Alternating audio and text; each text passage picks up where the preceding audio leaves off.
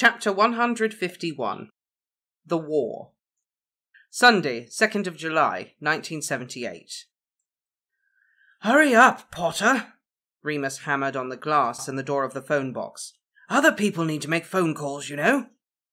James rather rudely turned his back, hunching his shoulders and speaking furtively into the receiver. "Leave him be, Moony," Sirius murmured, leaning heavily on the fence. He was wearing very dark sunglasses and looked paler than normal. "And stop all the banging, will you?" "Take another pain-killing draught," Remus tutted. "You're just hungover. It's your own fault for getting so smashed."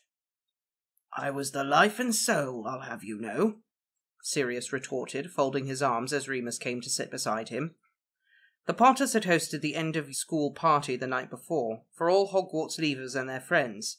Yaz and Chris had come, even though they both had another year to go. A few members of the Order of the Phoenix were there too. No Dumbledore, but Ferox and Moody and Frank Longbottom and his pretty blonde girlfriend, now fiancée apparently. Moody had called Remus over to them a few times, only to be intercepted by Mrs. Potter. "It's his school leavers' party, Alistair," she hissed after the fourth time. "Let him enjoy himself for 5 minutes before forming a flipping war council." She said this so sharply that they desisted. Remus was a bit shocked too. That's the closest he'd ever heard Mrs. Potter come to swearing. The rest of the party had felt just like the Gryffindor common room, while at the same time feeling nothing like the Gryffindor common room. Remus tried not to be so sad. He tried to imagine that one day he would find something else that felt as much like home as Hogwarts had. Lily, Mary and Marlene all had to leave at midnight. They'd promised their parents they'd spend the night at Lily's. Apparently their families felt that after 7 years of boarding school, enough was enough. Which brought Remus back to the present, watching James through the phone box door, talking to his girlfriend, who he'd literally said goodbye to 8 hours earlier. "So unfair, him making us race down here. As if I could ever beat James hangover-free since 73 Potter," Remus grumbled. "And it was unsportsmanlike. He knows I have a handicap." "I thought your hip was better since you got that stuff off Mars," Sirius frowned, making his sunglasses slip down his nose. "It is," Remus replied. "I meant my smoking." There was a low rumble somewhere in the distance. Sirius sat up, suddenly, ripping off his glasses. "Is that—" Remus sighed. "Sounds like it, yeah." In a few moments the neighbour's motorbike came streaking through the village, growling all the way. Sirius gazed after it, starstruck. Once it was nothing but a shiny chrome dot in the distance, he leaned back, smiling to himself. "Ah, I've missed her." "It would be a she," Remus muttered, folding his arms. "Potter!" Sirius now got up to thump on the phone box door. "Get out of there right now!" He turned to Remus. "Will you cheer the fuck up after you've had your phone call?" "Yes," Remus said petulantly, looking at his feet. It was another 5 minutes of goodbyes and speak-soons before Remus got his chance.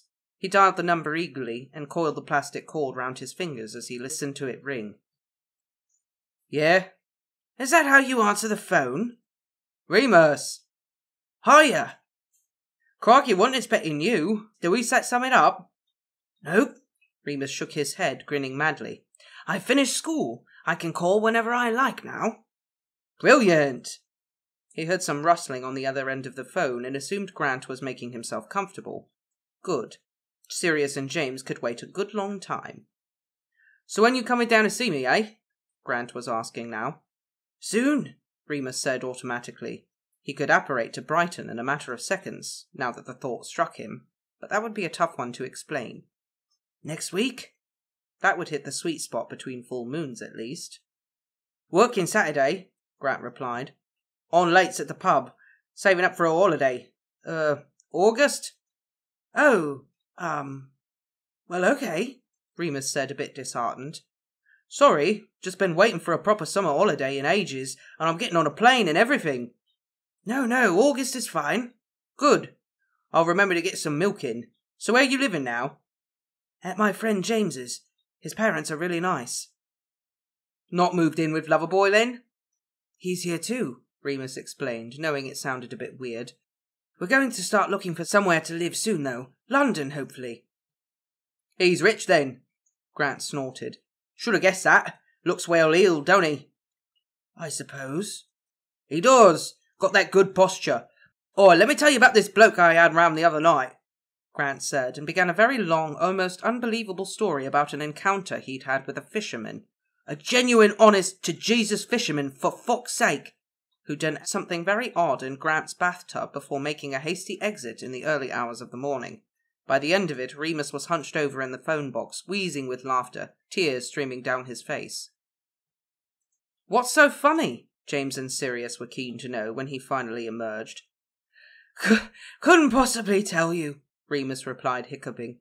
"Muggle humour." "Reckon we ought to see how Pete's doing?" James asked as they walked back to the house. "Nah, you know how he is with hangovers," Sirius replied, dark shades still firmly in place. "All right, but we need to make sure not to leave him out," James said, opening the garden gate. "I think he's worried about it." Yeah, Sirius yawned. "Oh, Quidditch?" "Yeah," James grinned. "Just let me change." "I'll get a book then." Remus rolled his eyes, though he didn't mind really. They were going to treat the weekend as a holiday, it had been decided. Real life could start on Monday. The three boys thundered up the stairs, James slamming his bedroom door as he went in search of one of his many Quidditch kits. Sirius and Remus were a little slower. "Brighton in August?" Remus asked quietly, now that they were alone. Sirius's face lit up and he took off his glasses. "You want me to come, then?" "Yeah, cool." "Of course," Remus nodded, reaching the top of the stairs. "Hello, boys," Mrs. Potter trilled, coming out of Remus's room. He did a double take at that. He wasn't used to adults going into his bedroom uninvited, even though it really wasn't his room, only a guest room. "Hello, Mrs. Potter," he replied politely, hoping to mask his unease.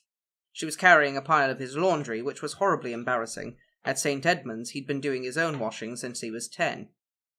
"I see Sirius was so drunk he ended up at yours, Remus," Mrs. Potter laughed, folding Sirius's jeans over her arm. "Honestly, dear, you should have just shoved him out." "Oh," Remus felt his ears turning bright red as he gaped at her from the landing. "Actually," Sirius came up the stairs after him, "Remus and I prefer sharing, if that's... well, we just prefer to, okay?" Mrs. Potter looked at him, then at Remus, who was still blushing but managed to splutter, "Yeah?" "Well, if you like," she nodded slowly. "I suppose the bed's big enough for two. Whatever makes you happy, dears." She patted Remus gently on the shoulder and kissed Sirius's cheek as she passed him on the way down the stairs. And that was pretty much that. Wednesday, 5th of July, 1978. They were permitted a longer holiday than expected. 2 days longer, in fact. The invitations came late Tuesday night, a note each from Dumbledore requesting their presence at a secret location known only to James's father, reachable only by portkey. The notes vanished as soon as they'd been read, simply dissolving away in their hands. They'd all been expecting something like it, but Remus was surprised how nervous he suddenly grew. He was not the only one. He and Sirius dressed for bed in silence, and as soon as they were under the covers, Sirius was clinging to him, face buried under Remus's arm. "Tell me something," he mumbled thickly. "Anything." "I'm really scared about tomorrow," Remus whispered. "It feels so real now. But I think it's normal to be scared.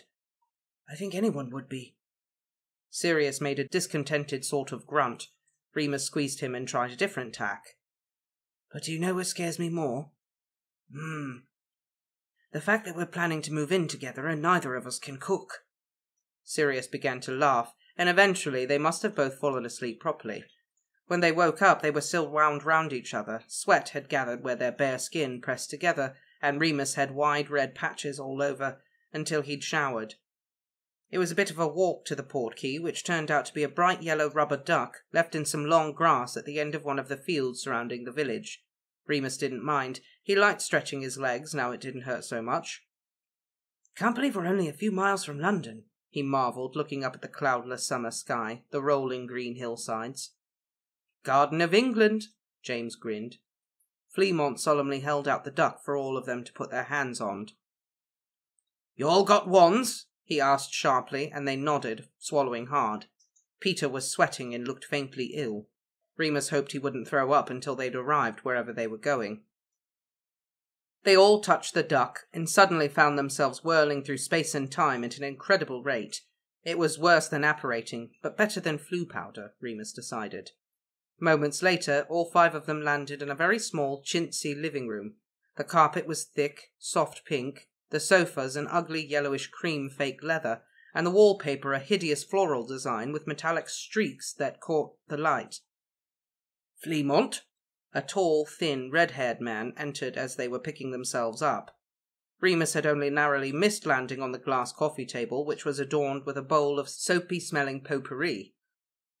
"Arthur!" James's father replied cheerfully, reaching out to shake the man's hand.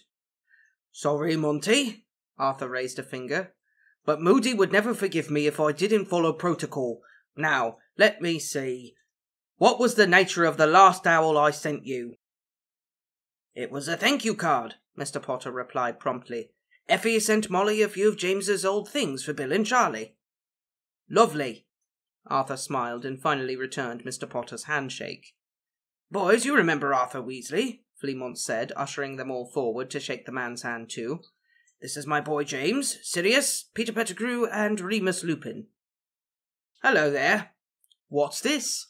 Arthur was looking at the duck portkey which Remus was still clutching. A rubber duck," Remus replied, looking down at it.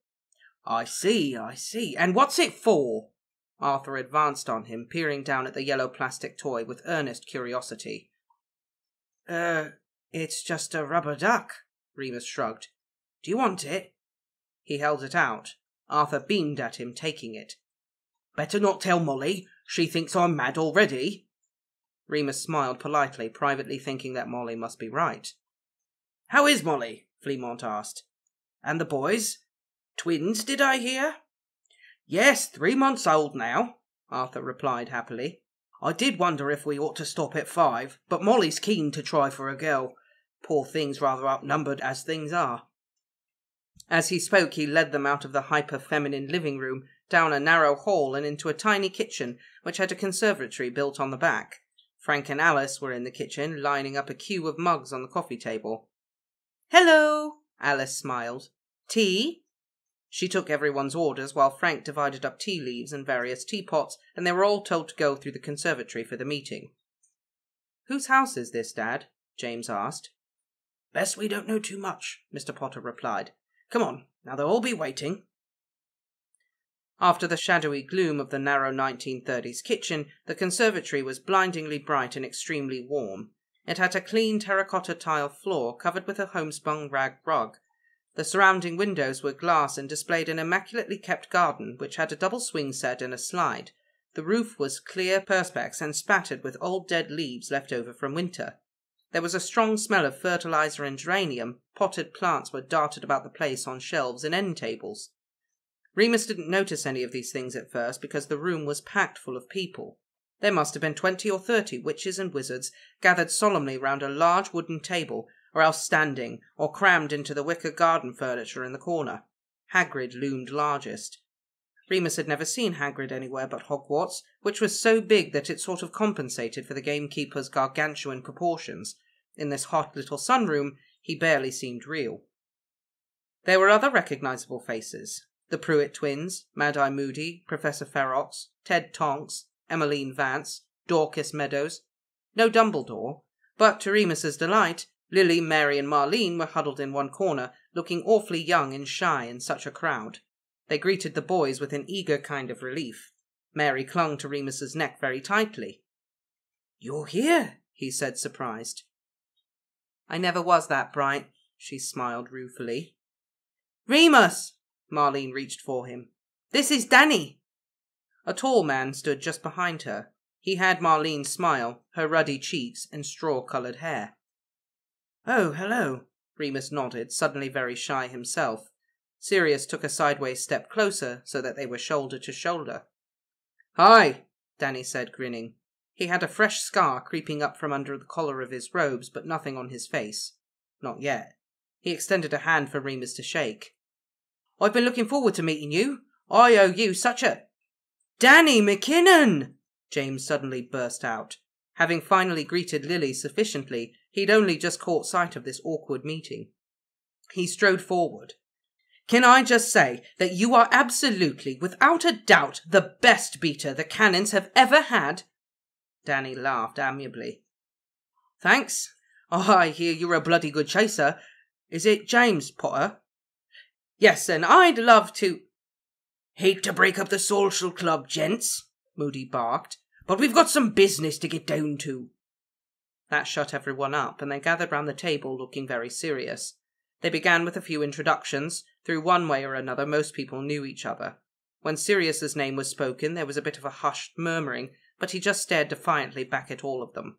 Remus was proud of him. Let them all see you could never judge a book by its cover, or a man by his name. After that, someone read minutes from the last meeting.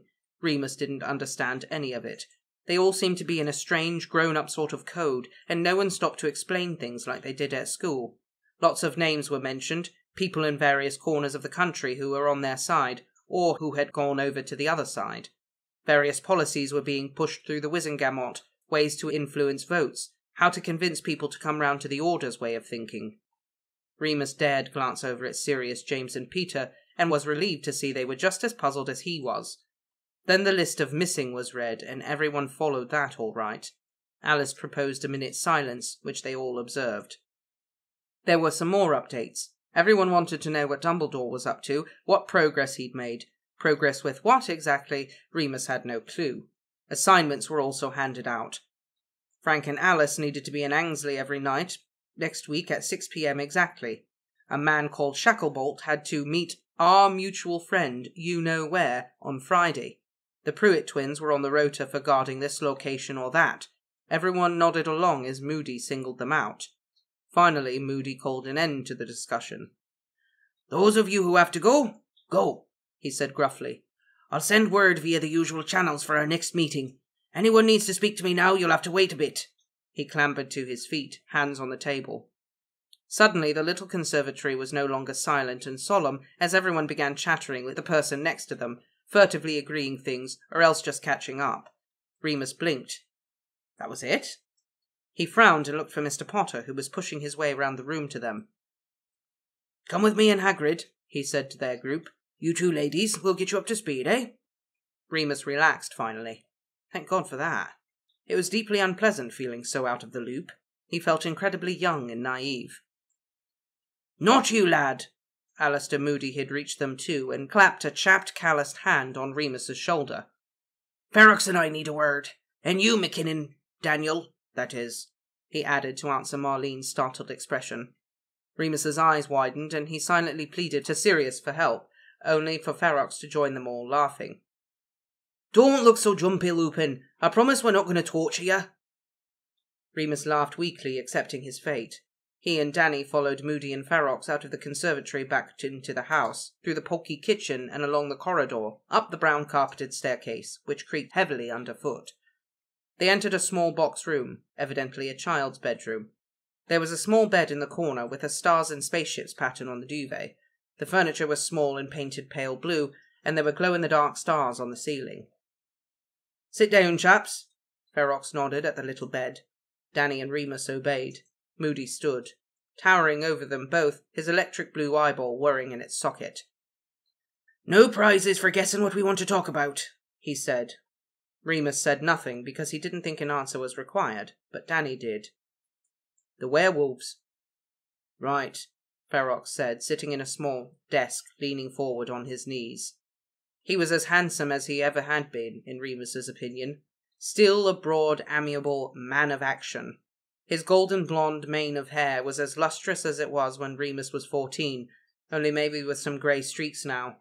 An old, comfortable warmth bubbled in the pit of Remus's stomach, a crush he had never even recognised at the time, which felt so innocent now. He smiled, finally, feeling a bit more at ease. "I'm not sure how I can help," Danny was saying. "I never met one until that night." He shuddered slightly. "But Lupin here has," Moody said, fixing both eyes on Remus. "You have?" Danny's eyes flickered over Remus, taking him all in with surprise. Remus knew what Danny saw, obviously. It was what everyone saw. A skinny, gawky 18-year-old with a too long neck and scrubby blonde curls and knobbly knees and so many scars. He swallowed, feeling like a stupid kid in a room full of men.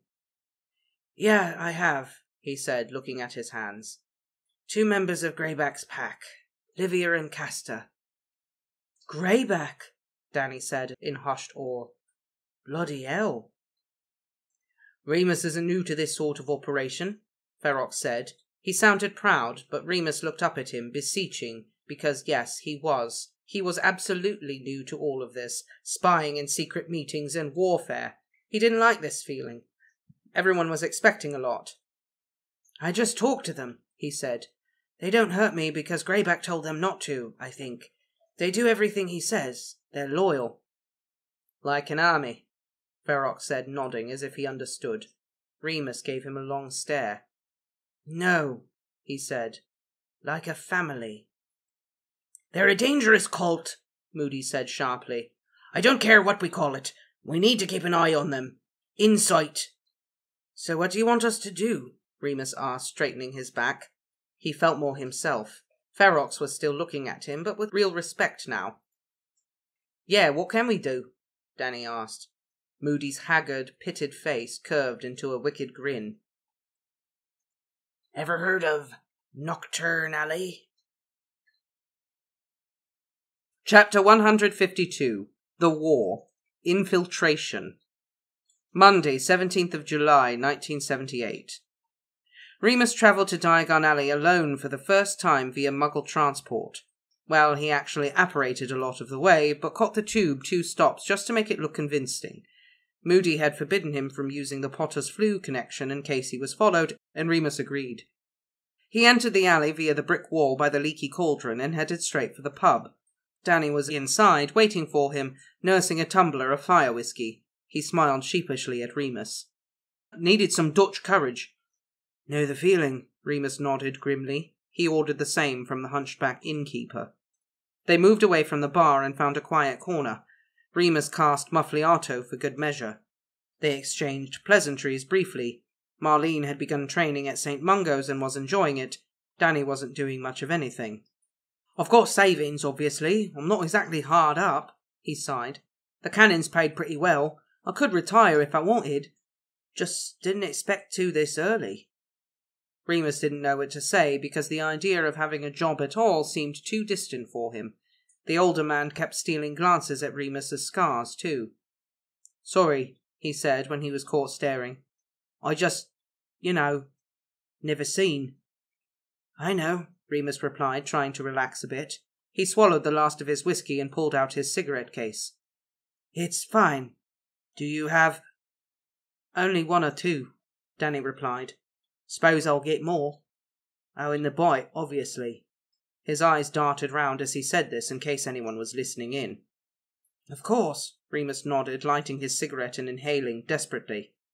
Do you know who did it? What's it matter? It might, Remus shrugged. I think it's important to them, anyway. I think the one who turns you, they have a connection to you afterwards. You might recognize their scent. They might recognize yours. Danny wrinkled up his nose in disgust. How'd you learn all this stuff? Some of it's just experience. Some of it from books. Have you read anything? Nah, Danny looked away. Never been one for reading. At St. Mungo's they said not to bother anyway. Not like there's a cure. No, Remus frowned, somehow bothered by this line of reasoning. No, there's not a cure, but there are still things to learn. It's not just a disease, It's who we are. It's not who I am, Danny said fiercely, his fist clenched on the table. Remus looked away, too, embarrassed. Danny wasn't ready for this, he realized. He was still in denial. Danny raised an arm, signalling for Tom at the bar for another drink. Remus wondered how many he'd already had. It seemed rude to ask. Danny was older than him, had been in the order longer. So, Danny said, businesslike. What's the plan? Go in, ask questions? No, I don't think so, Remus said carefully. God, Danny definitely wasn't ready. I think we need to be more, subtle. We want them to know who we are. They'll know who we are the second we walk in. The scent. Ugh. Danny wrinkled his nose again and downed his drink. Look, why don't you just stay here? Remus tried. Honestly, I've done this sort of thing before. I'll be fine. I can send you a signal if I get in trouble. Danny shook his head. Promise Ferox and Moody I'd do it. They won't know. I won't tell them, Remus pressed. Really, it's fine. If you're not comfortable, they shouldn't make you... I said I can do it. Danny slammed his fist down on the tabletop. Remus had a strange desire to start growling. It would be so much easier to settle this as wolves. He could just assert himself as the leader, and Danny would have to submit or get a cuff round the ear. He settled for just meeting Danny's eye and holding it sternly. It had the desired effect. Sorry, the Quidditch player said, sighing, tense shoulders now sloping down warily. I'm just wound up, with the moon coming on Thursday. I understand, Remus said evenly. But you've got to keep it together in there, okay? Yeah, okay. Danny nodded. He paused, giving Remus an appraising look. Miles said you were the cleverest kid in her year. Remus felt his ears turn red. Hardly, he said. She trusts you, though. I think I better too. Danny had submitted. Remus straightened his back, a flush of animal pride running through him. Thank you, he nodded. Okay, so they'll know us when we go in. The scent. I know you don't like it, but I swear it's one of the most useful skills you have now, so don't ignore it, all right? It's confusing, though, Danny said, sounding frustrated. Half the time I don't know what it is I can smell. What about me? Remus asked. Could you identify me? Danny looked at him quietly, concentrating. His nostrils twitched slightly. He nodded. Good, Remus said, a bit excited now. He'd never had anyone else to talk to about this before. It's like something familiar, isn't it? Something you know really well. You'll get better at distinguishing different scents as long as you stop trying to ignore it. I find that if I relax, it's much easier. Hardly any work at all, really. It just comes naturally after a while. Then he remembered something else that Danny ought to know, though he wasn't sure how to phrase it. You might notice that, females smell different, too. More attractive. Right, Danny nodded again, paling a bit. Remus looked down, cleared his throat, and resumed. And the ones I've met, the ones in Greyback's pack, they're strong. They have really powerful magic. They don't even need wands all the time, so it's best not to make a move, because it won't be like dueling. They're hard to predict. Merlin, Danny breathed. Don't worry, Remus said briskly. They won't try to fight us. I don't think they will, anyway. It wouldn't make any sense. They want to recruit us. Danny snorted derisively. Fat chance. Try to be understanding, though, Remus said. Listen to them. We want them to think we're interested, right? Right, of course. Except we're not. Danny was looking at him oddly again. Obviously not, Remus snapped. But we're still there to make friends. We're there to talk, which means first we have to listen. That's not the impression I had from Moody, Danny said. This is reconnaissance, not a peace mission. Well, Moody doesn't know anything about it, Remus said. Danny, listen to me. Stop thinking they're your enemies, because they're not. The one who bit you, he was strong, okay? He ought to be arrested. He ought to be punished. But someone bit him once. And because of that, his whole life changed, and no one looked at him like he was the same person anymore. You understand that, don't you? Danny was staring at the bottom of his empty glass. He didn't answer, but Remus knew he was paying attention. They're like us, Remus said firmly. Except they've not been lucky. You and me, we have people who care about us, wanted to keep us safe, who know we're more than just monsters. The ones we're about to meet, maybe they never had that.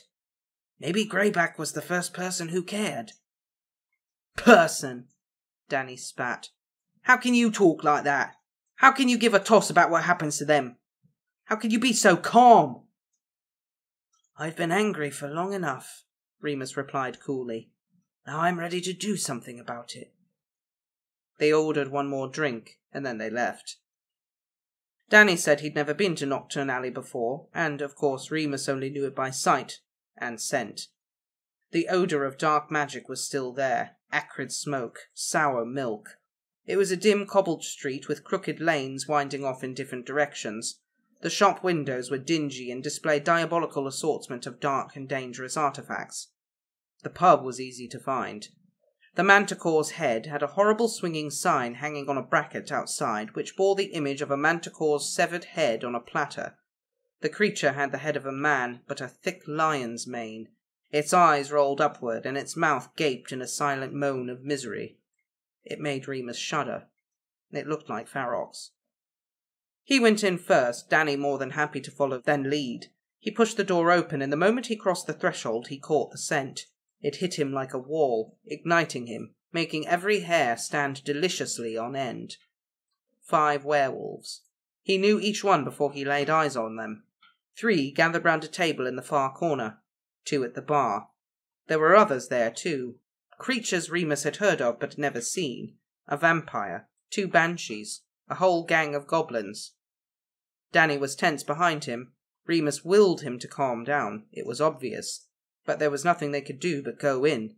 Remus heard the door bang shut behind them. It was fairly dark inside, the windows covered with threadbare velvet curtains. The mahogany wall panelling and countertops were grimy, covered in a strange sticky dust that glistened in places like glitter.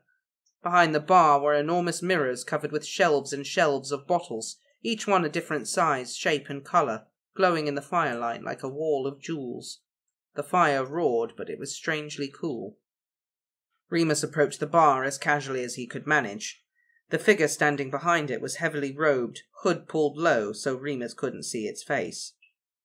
2 fire whiskies, please, he said, instantly regretting the politeness. He spent too much time at the Bloody Potter's. The bartender turned round and reached for a bottle. Remus fumbled in his robes for change. Danny joined him, standing close, looking around himself furtively. The 2 werewolves at the bar were watching them both. That was to be expected, of course. That was what they wanted. All a part of Moody's plan. Remus and Danny were invaluable to the Order, he said. A boy who'd been turned by Greyback himself, who Greyback was interested in, and a man who'd recently been turned, who the others would see as vulnerable. Remus nodded at them carefully. Danny didn't move a muscle, but that was okay. It was clear that Remus was the leader. The other 2 nodded in return. Remus sensed curiosity, but not danger. He straightened up, more confident. They were male, both roughly the same height, only an inch or so shorter than Remus. One was stocky, with dirty blonde hair, a square jaw, fairly handsome under any other circumstances. The other was one of Greyback's.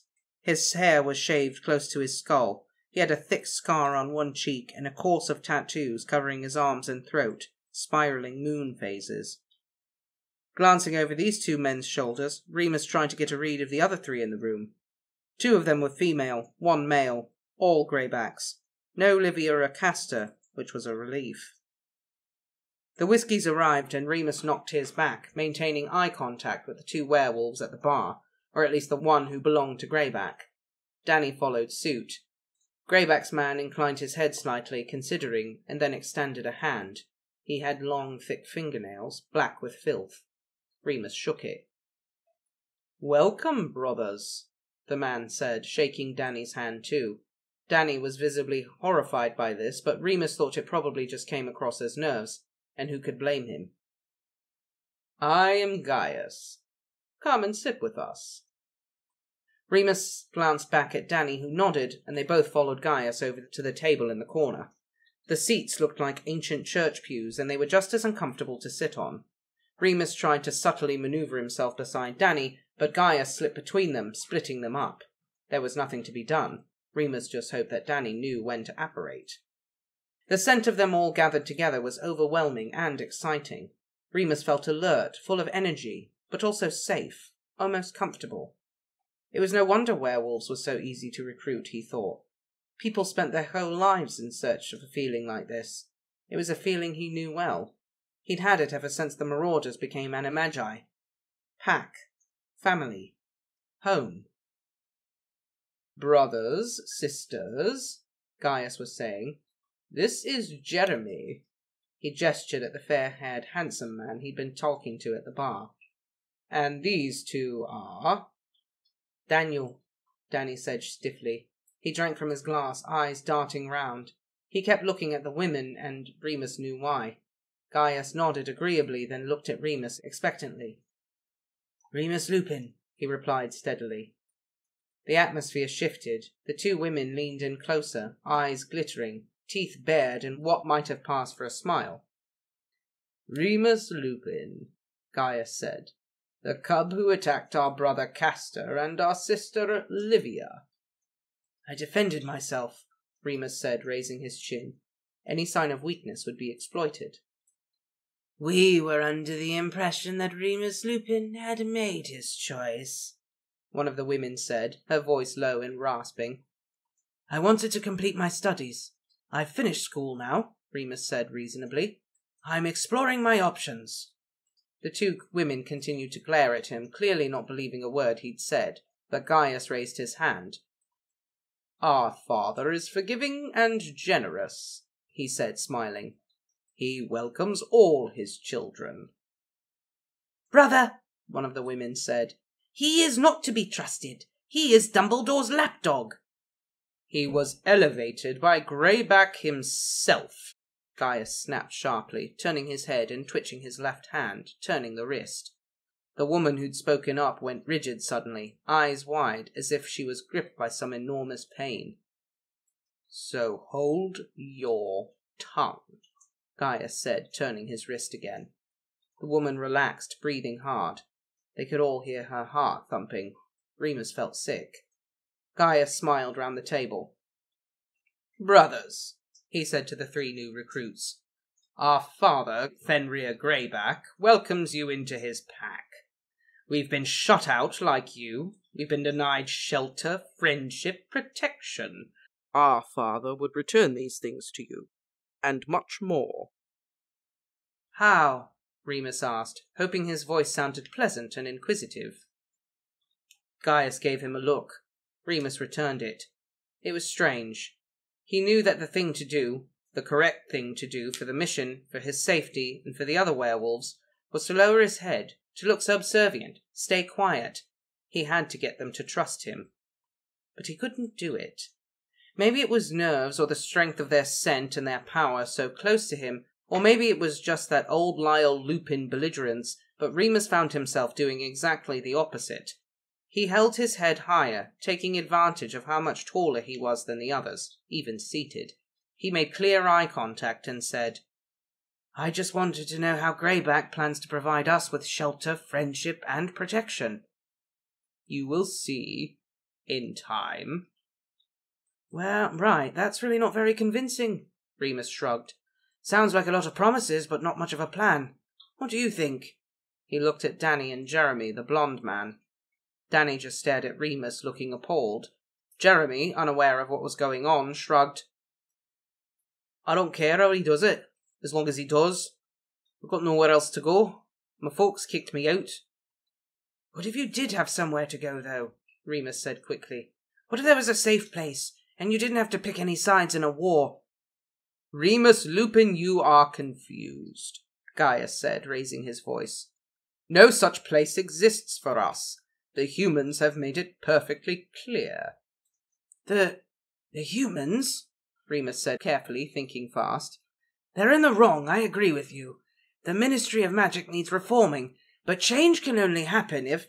They are not interested. They are only concerned with murdering our brothers and sisters, locking us up, suppressing the wolf. And what exactly is Greyback going to do about that? Remus persisted. He knew why Danny's pulse was racing, why he kept raising his eyebrows at Remus desperately over Gaius's shoulder, but Remus couldn't think about that now. It sounded like madness pushing Gaius like this when he was clearly giving off danger signs, but it was almost as if Remus couldn't stop himself. When you meet my father, Gaius growled, you will understand. I'd like to meet him, Remus said keenly. Gaius's lips curled. There will be time for that. When you've proved yourselves. He looked at the others. When you have all proved yourselves, you will earn the right to call him father. And how do we do that? Remus asked, leaning forward, keen to keep Gaius's attention on him. He knew Danny would never join the werewolves, but this Jeremy kid, he was in real danger. Gaius's whole posture had changed. He seemed larger, his shoulders broader. He frowned at Remus. 3 full moons spent with the pack, he said, his eyes blazing with intensity. Great, Remus nodded. Yeah, okay, I'd love to meet him. Can we do that? Can you tell me where... Pain shot through him, excruciating, burning. His bones were melting, his skin was bubbling. He wanted to cry out, but his jaw locked. Gaius's eyes bore into Remus's, furious, and suddenly Remus could hear him, hear Gaius's voice inside his head. Remus Lupin, you are a fool, it purred. My father wishes you to live, but only you. You will be obedient, or I will kill everyone in this room. I will kill... Remus felt a strange, sifting feeling in his mind, and knew what Gaius was doing. He tried to resist, but the pain was such a distraction he didn't have the strength. Gaius alighted on something he'd found. His eyes lit up maliciously. I will kill James Potter and Lily Evans, and Peter, and Marlene and Mary, and... I will kill Sirius Black. A surge of fury rose up in Remus, and it was enough. Only just enough, only barely, to break away from Gaius's fierce grip on his mind and body. He roared, lashing out with his arms and legs, because his thoughts were too muddled to do anything else. Shaking his head as if to rid himself of Gaius's wicked voice, he lunged at the other werewolf, forcing him back against the pew, half on top of him, wrapping hands round his throat and squeezing. The other 3 werewolves, Greyback's werewolves, all tried to move, but Remus was so full of anger and violent emotion he barely needed to think, and they were locked in place. Is this what you mean by proving myself, Gaius? He hissed, squeezing harder so that the other man's face was turning red, veins bulging in his temples. Have I earned your fucking respect now? Gaius clawed at Remus desperately, but only when he was beginning to slacken and fade did Remus let go. Danny, he said urgently, we have to go. They had to leave first. They wouldn't be chased out. That would look like they were running away. Oh, fuck, he thought. Oh, fuck, why did I do that? What was he going to tell Ferox? Moody would have his bollocks. The last thing Remus saw before he and Danny apparated was Jeremy's horrified face. Merlin! Danny yelled as soon as they were away from there. What the fuck?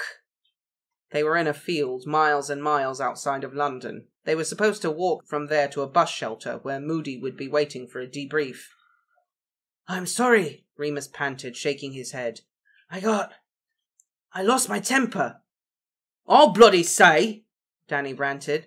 Wouldn't have let you have all that fire whiskey if I knew you were going to flip your shit and try to take on Greyback's whole army single-handed. It was not his whole army, Remus replied sourly, wiping sweat from his brow. He was still buzzing from the agony Gaius had put him through. And that wasn't a bloody mission, was it? Danny retorted. Subtle, you said. Just listen to him, you said. I realised that wasn't going to work, Remus tried to explain. They're a pack. You have to dominate the leader. You need to show them... You sound like them, Danny said suddenly. What?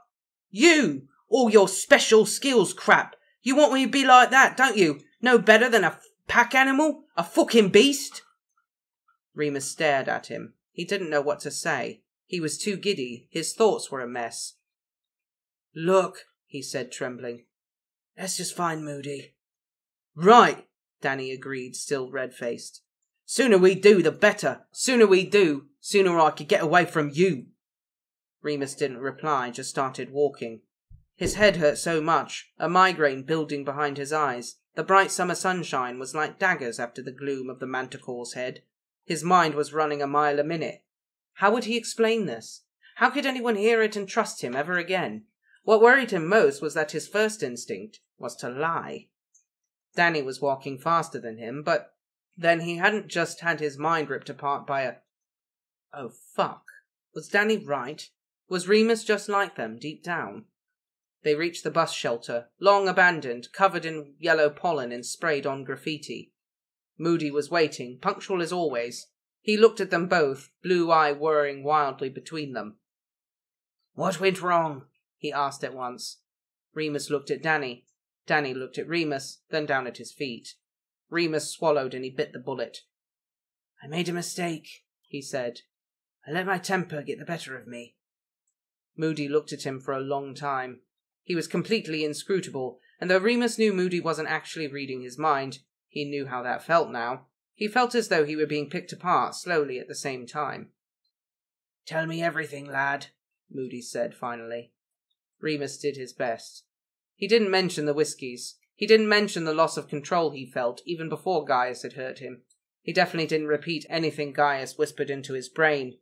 He told only the story Danny might have told, and it worked. "Sounds like you acted in self-defense," Moody said, businesslike, as if this sort of thing happened all the time. "I went too far," Remus said. It was easy to be submissive now, to be polite and deferential to someone else. I behaved badly. I put Danny in danger." "Don't be so hard on yourself, Lupin," Moody said, sounding almost kind. "You were in a tight spot. You both got out of it. Do you need to see a healer? Do you know what curse it was?" "It was wordless magic," Remus shook his head. "And I'm okay. It wasn't even as bad as a full moon." That was a lie. He could still feel remnants of it. His head throbbed and his nerves were vibrating. But it was going away. Pain often did, or else you just learned to get on top of it. Moody laughed gruffly. "Good chap. Right, McKinnon. Anything further?" Danny shook his head. He hadn't said much while Remus was explaining himself, only interjected once or twice to confirm that it was the truth. He still didn't look at Remus, and Remus didn't blame him. Moody, if he noticed, didn't comment on this odd atmosphere. He clapped his hands together. "Well then, I'd say we're all right to apparate now. Lupin, I'm coming with you. Got another meeting. McKinnon, you'll be okay to get back somewhere safe?" "Yeah, no problem," Danny replied, hollow-voiced. "See you," and began to walk away, back into the field. Remus looked at Moody. "He's angry with me. I don't think we should pair up again like that." "You won't," Moody said briskly. Remus's heart sank. So that was it. Moody didn't trust him anymore. The aura began to walk in the opposite direction from Danny, across the quiet country road. Remus hurried to keep up. The ground felt weird below his feet, like a sponge. Moody stopped abruptly, having apparently judged the shady copse of trees they were now standing in a suitable place to apparate from. He glanced at Remus. "McKinnon can't handle it. That much is clear. We'll have him on communications regarding a safe house. You'll be prepared to go it alone next time?" What? "You showed them who you are today," Moody said, both of his eyes focused on Remus. "That's good. That'll get back to the pack. Stir 'em up. We want Greyback distracted." "I'm not sure I understand," Remus frowned. "Don't you?" Moody raised a bushy eyebrow. "I think you're more canny than you let on, Lupin. Right, come on. I've got an appointment with Fleamont." That was that. No more questions. In a matter of seconds they were back on the Potter's back doorstep, answering the identifying questions from Euphemia, and then everything was normal. They were back in reality, surrounded by the gentle warm familiarity of the kitchen. It was like being jolted from a nightmare, and you just had to keep reminding yourself that everything was okay now. Moody disappeared off toward the Potter's study, and James and Sirius came running through the hallway to meet Remus. Sirius looked half mad, and they stood in front of each other for a moment, wide eyes full of words. Finally Sirius came toward him, enveloping Remus in a hug and burying his face in his neck. "You're okay," he whispered. "I'm okay," Remus said, fiercely squeezing him back tightly. And he wanted to say it. Oh God, he really wanted to. But he had no energy left, so he just kissed him, and James was right there, and so was Mrs. Potter. But it was the only thing that Remus knew that could tell Sirius what he needed to tell him. He put the rage away, the terror, the guilt, and the fierce need for revenge. There would be a time for it, but not yet. Chapter 153. The War. Home Front. Late summer, 1978. He rolled over for the 100th time, the sheet sticking to his hot skin. He hadn't felt right since the full moon, maybe even since before then. He was sleeping only a few hours each night, and now it was almost 4 o'clock in the morning and he hadn't drifted off yet. "Can't sleep?" Sirius rolled over too. "No," Remus sighed, sitting up. "Sorry, I should go in the other room." "Please don't," Sirius said, rubbing his eyes. "It's fine. I'm up now too. I'll keep you company." "I'm not really in the mood to talk." "That's okay, I can talk. I'm always in the mood to talk." Remus smiled, though he didn't want to. Bloody black. "Go on, then," he murmured, lying back slowly. His back hurt from the last full moon, and he'd rubbed some of Marlene's ointment on there before bed, but it was wearing off already. Sirius rolled over onto his side, stretching an arm over Remus's body and talking sleepily into his ear. "I can't wait till tomorrow," he murmured. "I can't wait for you to see the flat finally. I never had anywhere that was just mine before." "Me neither," Remus replied, eyes closing. Sirius had bought the flat the week before, while Remus was recovering from the full moon. It had been, of course, an impulse buy, but Remus thought that was okay, really. He'd had too much on his mind to be much help, and it was Sirius's money after all. It was in London, and a Muggle neighbourhood too. After the Potters' initial surprise at the boy's decision, Fleamont had insisted on ensuring that all of the standard security charms and alarms were in place before they were allowed to move in, so Remus hadn't seen it yet. "Tell me what it's like," Remus said, turning into Sirius's body, curling it up. He didn't make himself small very often.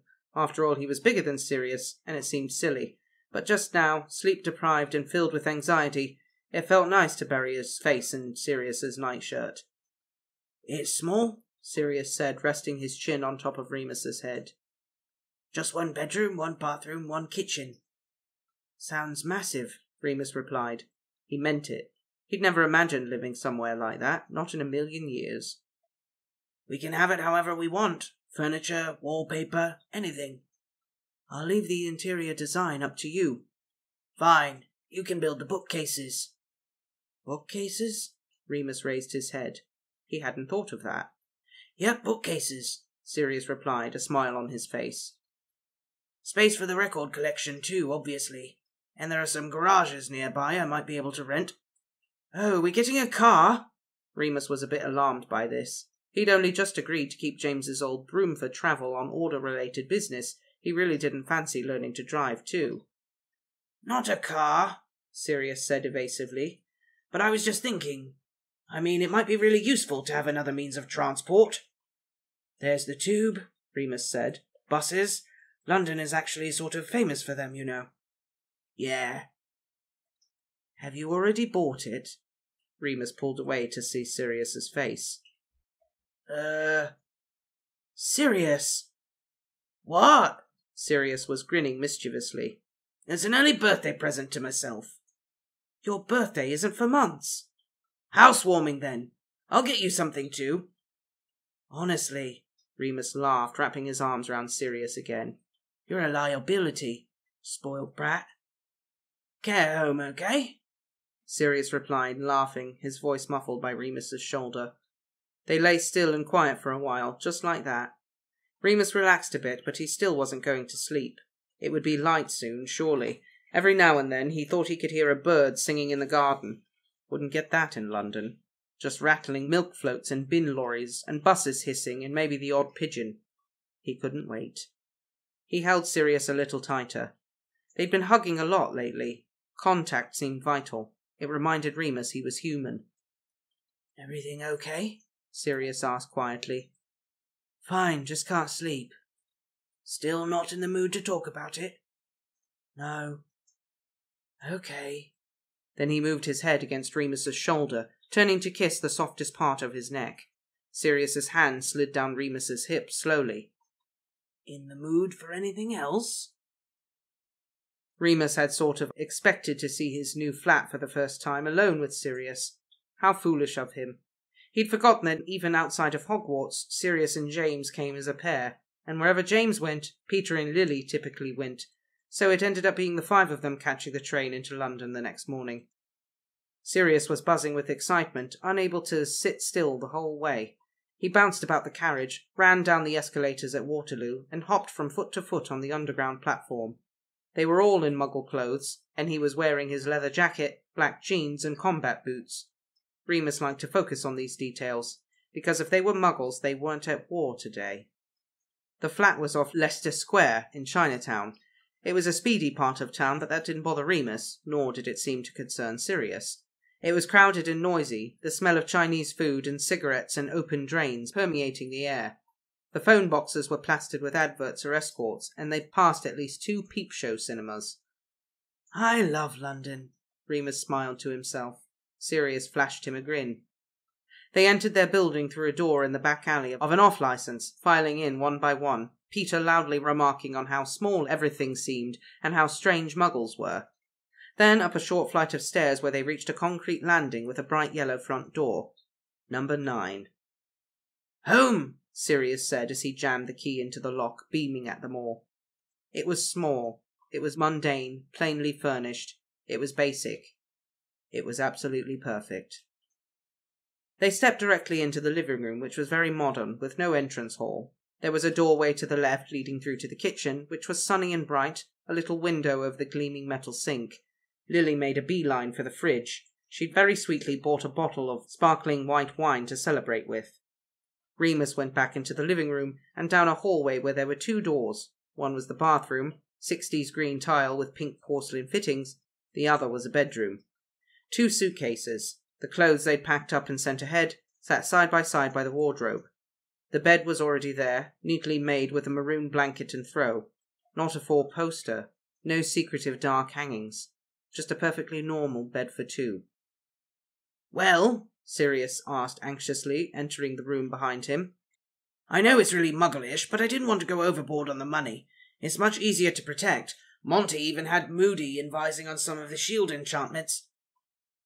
"It's great," Remus nodded. He was so happy, he just smiled, staring round. "It's—" There weren't words. Luckily Sirius was smiling too, watching him. "I always know it's good when you don't have something sarcastic to say," he winked. "Come on, you barely looked at the living room." Remus followed him back through. Lily was pouring out tumblers of sparkling white wine. "We should have got you all proper wine glasses as a present." And they all toasted, cheering loudly. "Mate, you've got to show me how that electric oven thing works," James said, wide-eyed. "And the radar eater." "Radiator," Lily rolled her eyes. "Honestly, how did you get an acceptable in Muggle studies?" Peter was looking at the small brick fireplace, which was very out of place in the contemporary living room with its cream carpet and plastic Venetian blinds. "Are you on the Flu Network, then?" he asked. "Yep," Sirius nodded. "For order stuff, obviously. And you lot, Moody's made it untraceable. The whole flat is unplottable, too." Remus couldn't help feeling a bit put out by the fireplace. Even if it was essential, he didn't like the idea that members of the Order had access to their flat at any time, day or night. The thought of Alistair Moody's head appearing in their living room made him shudder. Sirius, still watching Remus's face carefully, gave him a nudge. "I got something else, too." He gestured to the couch. They all turned to look. "You've got a telephone!" James suddenly yelled, almost spilling his drink in excitement as he pointed at the device sitting on an end table by the sofa. "Calm down," Lily chastised. "A phone?" Remus stared at it, amazed. "Is it connected?" "Yes," Sirius said proudly. "Just pick it up and dial, so I don't have to hang about outside phone boxes anymore." He was cut off because Remus had practically knocked him over, throwing his arms round Sirius, and then, because after all they were in their own home now, took his head in his hands and kissed him long and hard. Lily and James cheered again. Peter downed his drink and went to pour some more. "Do I look okay?" Sirius was peering at himself in the bathroom mirror. He kept buttoning and unbuttoning his shirt. "Should I wear a tie?" "No," Remus laughed, standing behind him, pulling on a plain grey t-shirt over his damp hair. "Stop fussing, you look fine." "Just fine?" "Sorry," Remus replied deadpan. "You look incredible." "Thank you." Sirius smiled smugly at him through the mirror. "I just don't want to let you down. I've never met anyone's mum before." "What about Mrs. Potter?" "The Potters don't count. They're like my own parents. I don't need to impress them." "You'll be standing next to me." Remus shrugged on a cardigan to cover his arms. She'll be impressed." "Don't do that," Sirius tutted. "I bet she thinks the sun shines out your arse." "Are you ready?" "As I'll ever be." They left the bathroom, making their way out of the flat. They'd only been moved in for a week and a half, and there were still boxes everywhere, but it already felt like home to Remus. He loved the jangle of keys in his pocket, the sensation of closing the front door on the world, having a place to himself completely.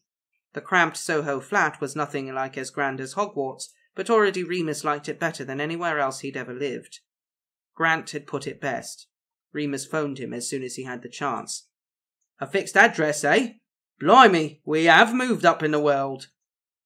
They apparated from the landing outside, which had become a habit. It was secluded enough that no one would see them. In mere moments they found themselves on a quiet residential road in Cardiff, where it was, of course, just starting to rain. "Sorry, should have warned you," Remus laughed as Sirius yelped and scrambled to yank up his shirt to protect his hair. "Welsh summers aren't much better than Scottish ones." They made the short walk to the hospital quickly, and Remus led Sirius to Sparrow Ward with much more confidence than the first time he'd met Hope. He smiled and gave a little wave to the nurse on duty before walking toward the end of the ward to see his mother. The curtain was drawn halfway across, so he peered round it first to check if she was asleep. But no, she was sitting up in bed flicking through a fashion magazine. He cleared his throat and she looked up. A huge smile spread across her thin face, showing every pearly tooth. "Remus!" "Hi," he said, ducking his head shyly and walking round to greet her. He kissed her lightly on the cheek. He'd done that 3 times now, having graduated up from her kissing his hand. Progress was slow, but every milestone felt enormous. "I was hoping you'd come today," she beamed, clutching his hand and looking him over as he folded himself into the orange plastic chair by her bed. "Sorry it's been so long," he apologized. "I finished school and then I moved. I've brought someone to meet you." He glanced up at Sirius, still standing just behind the curtain, looking at Hope nervously. "Mum?" Second time he'd ever said that to her face. "This is Sirius Black." Sirius came round and looked at the end of the bed, hands in front of him. He looked like he was trying very hard not to fidget.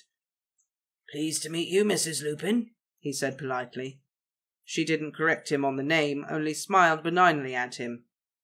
"Hello, Sirius. Are you a friend of Remus's from school?" "That's right," he nodded. "Sirius and I live together in London," Remus said, testing the water. He watched her face, but she was inscrutable. She could be an aura, no problem. "Doesn't that sound like fun?" she said, glassy-eyed. "Your dad used to take me for trips to London. I love to go on the double-deckers." Ah, she was in the mood to talk about Lyle. These were far from Remus's favourite visits, but he let her talk because it made her seem happy. She started on a long rambling story about all the times Lyle had taken her to London, where they'd seen all the sights, and all of the various other places he'd taken her. Edinburgh, and Blackpool, and Aberystwyth. Remus tried not to listen too hard. He didn't want to start wondering whether Lyle would have taken them both to see these places, if things had been different. Eventually, with Hope showing no sign of stopping, Remus gestured for Sirius to take a seat, and he dragged one over from the next bed, which was empty. As he settled in, Remus noticed the suitcase at the foot of the bed. It wasn't usually there. Was she finally allowed to go home? "And I had my first ever curry in a little restaurant in Wembley," she was saying now. "We're in Chinatown," Remus said. "Lovely." She smiled, though she clearly had no idea where that was. She was growing increasingly childlike, he thought. Must be the medication they had her on. It ought to have been annoying, but it actually helped him empathize with her. "And you'll have your exams results soon, will ya?" "We've had them," Remus replied. "I've passed everything." "He came top in the school in 3 subjects, Sirius said out of the blue. "History, care of magical creatures, and arithmancy. And top marks in everything else." Remus blushed. That wasn't strictly true. Okay, he'd earned outstanding in most subjects, but he'd only gotten exceeds expectations in Transfiguration. "That's my clever boy," she grinned dozily. "Just like his dad." "Are you going somewhere, Mum?" Remus asked, still bothered by the suitcase. "Oh, yes. she nodded, resting her head back against the pile of pillows propping her up. Yes, I'm off to the hospice tomorrow. Remus's insides turned cold. His throat went dry. No, he thought. I need more time. Tomorrow? He choked. She squeezed his hands again, her eyes sharpening. I'm ready, love. It's time. But he didn't know what to say. He thought he might cry, but he didn't want to upset her. Sirius looked confused. He didn't know what that meant. I'm making sure everything's in order, Hope said matter-of-factly, sounding much more mature than usual. If you leave me your address, I'll make sure everything ends up where it ought to. And, of course, the funeral. I've told Gethin you're to be notified as soon as possible, and that you're sat at the front. Don't let them put you at the back like some poor relation. You're my son, and I've no shame at all. Understand? Mum, please. Remus looked away, shocked by how distraught he felt. I'm not yet, okay? Her face softened. She sighed. All right, my darling. I'm sorry. Who the fuck is Gethin? He wanted to shout. How many surprises are waiting for me after you're gone? He'd known this was coming, but it was still the worst news of his life. He couldn't shake the sense of betrayal. They'd only just found each other. Sirius grew uncomfortable in the silence that followed. He didn't understand Hope and Remus's shared inability to say the important things. Sirius could never see why anyone didn't just say what they felt as soon as they felt it. But he respected their privacy and got up. I'm going to get a cup of tea, Remus, he said gently. Would you like one? Remus nodded. Canteen's down the hall, he said, staring at the floor, still holding Hope's hand. I'll meet you there in a minute. Can I get you anything, Miss Lupin? She shook her head. No, thank you, dear. It was lovely to meet ya. He inclined his head gallantly, smiling, politely. God, he could be charming in even the most desperate situations. Then quickly left. Remus let go of Hope's hand and buried his face in his palms. Fuck. Couldn't he just enjoy something for 5 minutes without a tragedy? He's a very nice young man, Hope said brightly. Yeah, Remus replied, huffing a joyless laugh, rubbing the back of his head nervously. I can see why you like him, she prompted. She wanted the unpleasantness over, clearly. Perhaps she wanted to go back to talking about Lyle. Well, he wasn't going to let her. She wasn't the only one who could drop bombshells. He looked at her, trying to meet her eye. Look, there's something I really feel like I ought to explain. About Sirius and me. Hope closed her eyes and with a smile gently shook her head. It's all right, Carried. She took his hand and patted. I knew the moment I saw the two of you. You? Really? Remus stared at her. He'd never talked about this with anyone older than himself before. I've had a feeling for a while. I don't pretend it makes no difference at all, she replied, choosing her words carefully. But it doesn't change who you are, my darling boy. She reached for his hand again and he held it. She stroked his knuckles softly with her thumb. You love him, don't you? Remus felt the familiar panic rising at the sound of the word, but as it was just the two of them, and he owed it to her to be honest, he nodded. Yes. And he loves you? I think so. Yes, he does. That's all I need to know, then. She smiled again. She let out a great sigh. Love. It's the only thing you get to take with you, you know.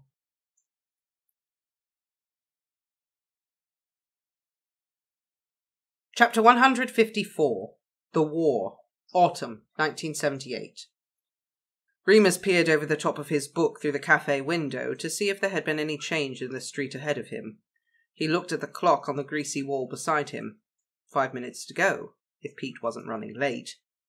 Remus looked at his book again. He hadn't really been reading it. He was too distracted. He found himself rarely in the mood for studying these days, between order meetings, strange and half-explained assignments, visiting Hope in the hospice, which he tried to do every other day now. On top of this, Remus and Sirius were learning to look after themselves for the first time. After a week of takeaways, Remus admitted defeat and asked to borrow a recipe book from Mrs. Potter. Results had been mixed so far. Sirius, meanwhile, seemed to have reached crisis point at the state of the bathroom and dedicated several evenings to finally learning some cleaning spells. They had a fight over whether or not to get a television. Sirius was bizarrely suspicious of this Muggle technology, he couldn't see the point, and then another one over the motorbike. Remus hated everything about it, but most of all the highly dangerous flying charm Sirius was attempting. Other than that, things were going pretty well. Well as anyone could expect. The clock kept ticking. Remus lifted the chipped mug of tea to his lips, drank, then grimaced. Stone cold. He'd been here an hour at least, but it wasn't as if he'd had anywhere else to be. Since the botched mission to Nocturne Alley back in July, Remus had noticed a clear shift in the nature of his missions. He was often paired with Peter, and generally only went on soft assignments, passing on messages, collecting dead portkeys. Once or twice he'd been stuck making sandwiches for visitors to the Potters. Meanwhile, James and Sirius's fortunes had taken them in a completely different direction.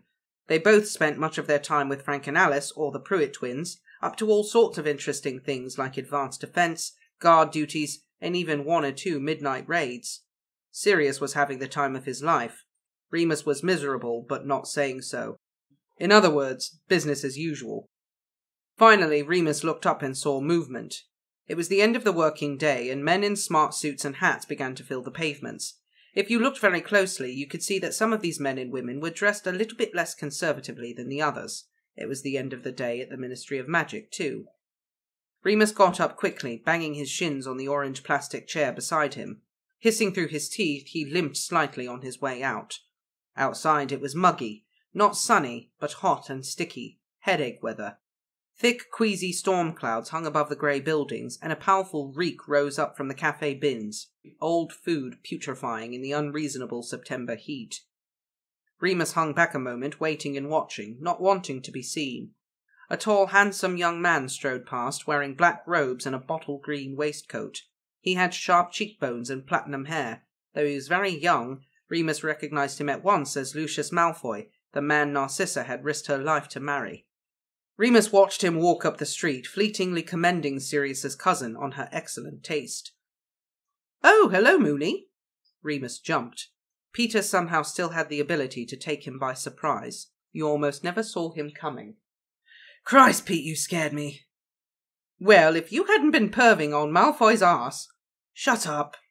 Remus was already in a bad mood, and much too sensitive to be teased by Peter Pettigrew of all people. "Didn't expect to see you," Peter was saying, glancing at his pocket watch and tucking it back into his trouser pocket. He was wearing a tweed jacket and a stupid little bowler hat, mustard-coloured. He looked like an off-brand leprechaun. Remus scolded himself internally, ashamed of himself for being jealous of his friend, who, despite only having scooped up a hand of NEWTs, had managed to walk into an entry-level position in the ministry. No bother. "What do you mean?" Remus frowned. "I'm on time, aren't I?" "Didn't you get Arthur's message?" Peter looked up at him innocently. "Got cancelled. They sent Caradoc." "Oh," Remus pursed his lips. "So we can go home," Peter said cheerily. "Thank Godric too. I'm exhausted. Work was mayhem today. I'm rushed off my feet." "Right, of course," Remus nodded, his shoulders slumping. He hadn't got out of bed until midday. Then all he'd done was read the papers and smoke and eat half a loaf of bread, which Sirius had bought only the morning before. This had been his longest conversation with another human being all day. "Are you sure they don't need us?" he said hopefully. "Maybe if we went along anyway." "Best not," Peter shook his head. "You know what Moody's like about protocol. Anyway, I'm starving. I barely had time for lunch." "Really? Want to go and get something at the Leaky Cauldron?" "Sorry, promised Mum I'd be home. She worries, you know." "Oh, of course." "Padfoot's at your flat, isn't he?" "Yeah, he should be back by now." "See you at the next meeting, Moony." "See you." They walked in opposite directions, Peter heading for the nearest flue grate. He still hadn't learned to apparate. Remus for the nearest quiet alley that he could slink into and vanish in peace. He tried to cheer up a bit as he stood outside the door to his flat. He shook himself, attempted to clear his mind, forced a smile. He opened the door. "You're back early," Sirius's voice trilled from the kitchen, and that was enough to throw Remus back into his dark mood. It felt like an accusation. He grunted, shutting the door and pulling off his cardigan, the hairs on his arms itching and prickling in the heat. It made his scars raise too, like barbed wire. "What's up?" Sirius appeared. He'd showered recently. His hair still gleamed. "Something happen?" Remus snorted, kicking his shoes off and flinging them under the coffee table.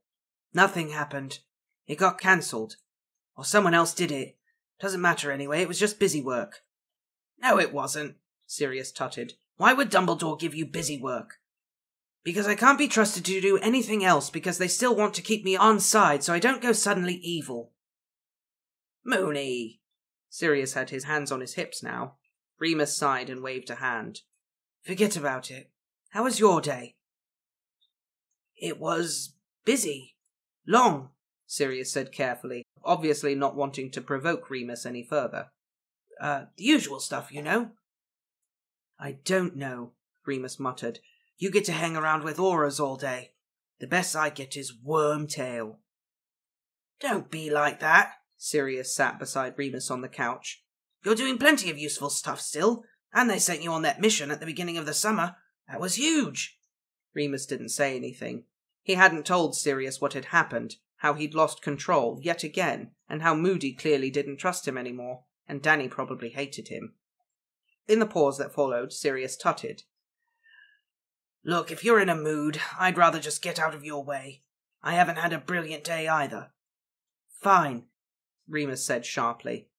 It wasn't fine. Part of him wanted to grab Sirius for a kiss, pull him into the bedroom, and apologize for being a dick. The other part wanted a full-blown fight with lots of shouting and swearing. Either way, he didn't want Sirius going anywhere. Sirius sighed and got up. "Fine then." He grabbed his keys on the way out. "Going to work on the bike," he said. "I'll get bread on the way back, seeing as how we've run out again." Remus grunted in response, staring at a hole in his sock rather than meet Sirius's eye. They'd make it up later. They always did. The problem with not being at Hogwarts was that Remus never had any idea where anyone was. He missed the Marauders map sorely and felt anxious when he pictured Sirius, James and Peter out in the world, facing who knows what. It typified the way he felt about almost everything now that school was over. At Hogwarts he'd been in control. He'd had a place, a certain status. In the real world, he was nothing and nobody, back to the bottom of the deck. As a mature and educated young man, he knew that he ought to face these new challenges with fortitude, set out to prove his worth like James and Sirius, and even Pete. But Remus didn't. He sulked. After the cancelled mission with Peter, there'd been another long and confusing meeting with the Order, and barely anyone had glanced in Remus's direction. Moody hadn't been there, nor Ferox, so Remus couldn't even go and ask them whether or not there'd been any developments on the Greyback front. It was nice to see the girls. Lily was apprenticing in the potions research department at St. Mungo's, and she and Marlene had made a whole gang of new friends at the hospital. Mary was at Muggle's secretarial college and, like Remus, had been unimpressed with her assignments in the Order so far. "Suppose they don't want my mucky blood blowing up anyone's cover," she rolled her eyes.